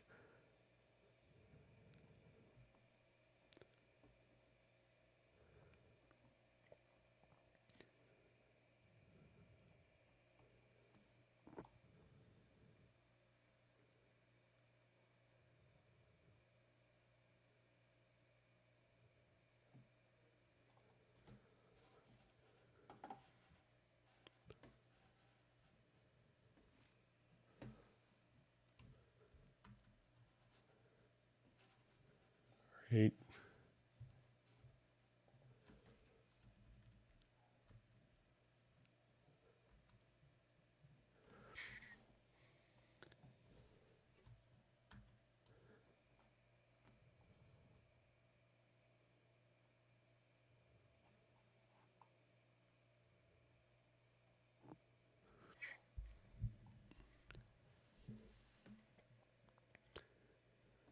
Okay, reading through comments. Thanks for all the great discussion.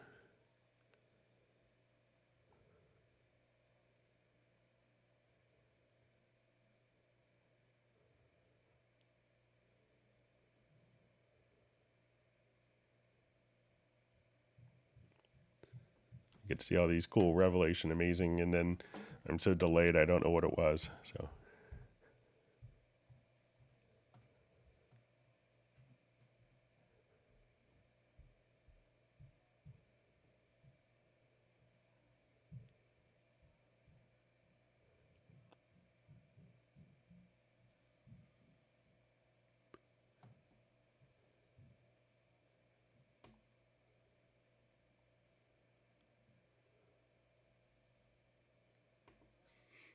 Let's see, John Costigan saying when I showed him insert silence or the range selection, his hair started to grow back. So that's good.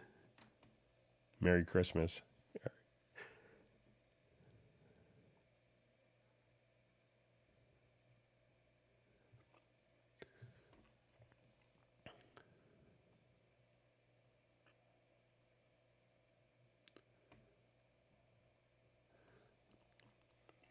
All right, so just saying a comment on the coloring, but you can't change the color of multiple tracks using the color options in the inspector. So when you're doing it from the inspector is only for that particular selected track. So it's one, you may have multiple tracks selected, but it's only one inspector. So that's why the coloring is only for one track at a time from the inspector. All right, so we have a question. Is there a way to don't accidentally click on the mixer and change a fader and settings? If you do, there's a separate undo history for the mixer. If you just kind of click here, so let's say, okay, I did 3 bad moves when I was just accidentally moving. You see this undo history for the mix console. So you could just come right over here and have an independent, undo history for the mixer. So even if I'm in the larger mix console, I could see, okay, I move this, I adjust the pan, I adjust an EQ, I adjust a plugin parameter. All these can be stored in their own, mix console history. So it's an undo history for everything in the mixer. So you could always do that.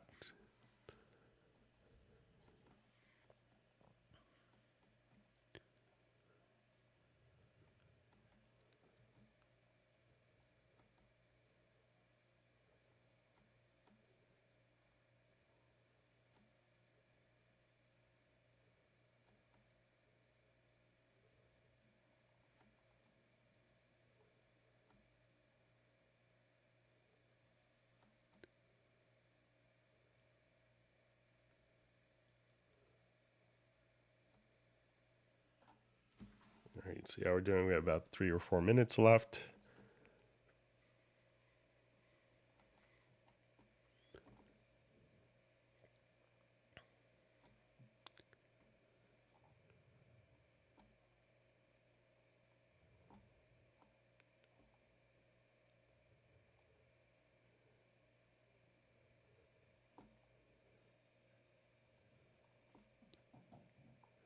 All right, so I think I'm at the end of the questions. I see nice well wishes from Michael Pierce. Thanks. And look forward to hopefully everyone can make it to next Tuesday's Zoom. I'll try to get someone lined up, an interesting guest that could share some unique insights. But we'll just wait another minute and see if anything else comes in. And there's usually a little bit of latency, but we'll just kind of wait. And we want to thank everyone for joining from all over the world. So once again, no live stream on Friday as it's a holiday in the United States, but Tuesday we'll be doing it. And then we'll do 2 hours and then a 2-hour Zoom meetup. So we look forward to seeing everyone on the Zoom. And with that, we'll give it another 30 seconds or so, see if there's any last minute questions. And it's great to see new users on the live stream and many people that are loyal attendees. It's always great, and it's a wonderful thrill for me to be able to help people and share some tips and tricks. And I always feel good if I get a revelation for some people. So, all right. And with that, I will go ahead and wrap up. Thank you so much, everyone. If you're in the United States, have a wonderful holiday celebration. Check the Steinberg site in the next couple of days. There might be some exciting stuff going on this time of year. So please check that out and take advantage of some of the opportunities that will be available. All right, so with that, we will go ahead and wrap up. Thank you so much, and everyone have a great holiday weekend if you're celebrating Thanksgiving in the United States, and we'll see everyone back on Tuesday.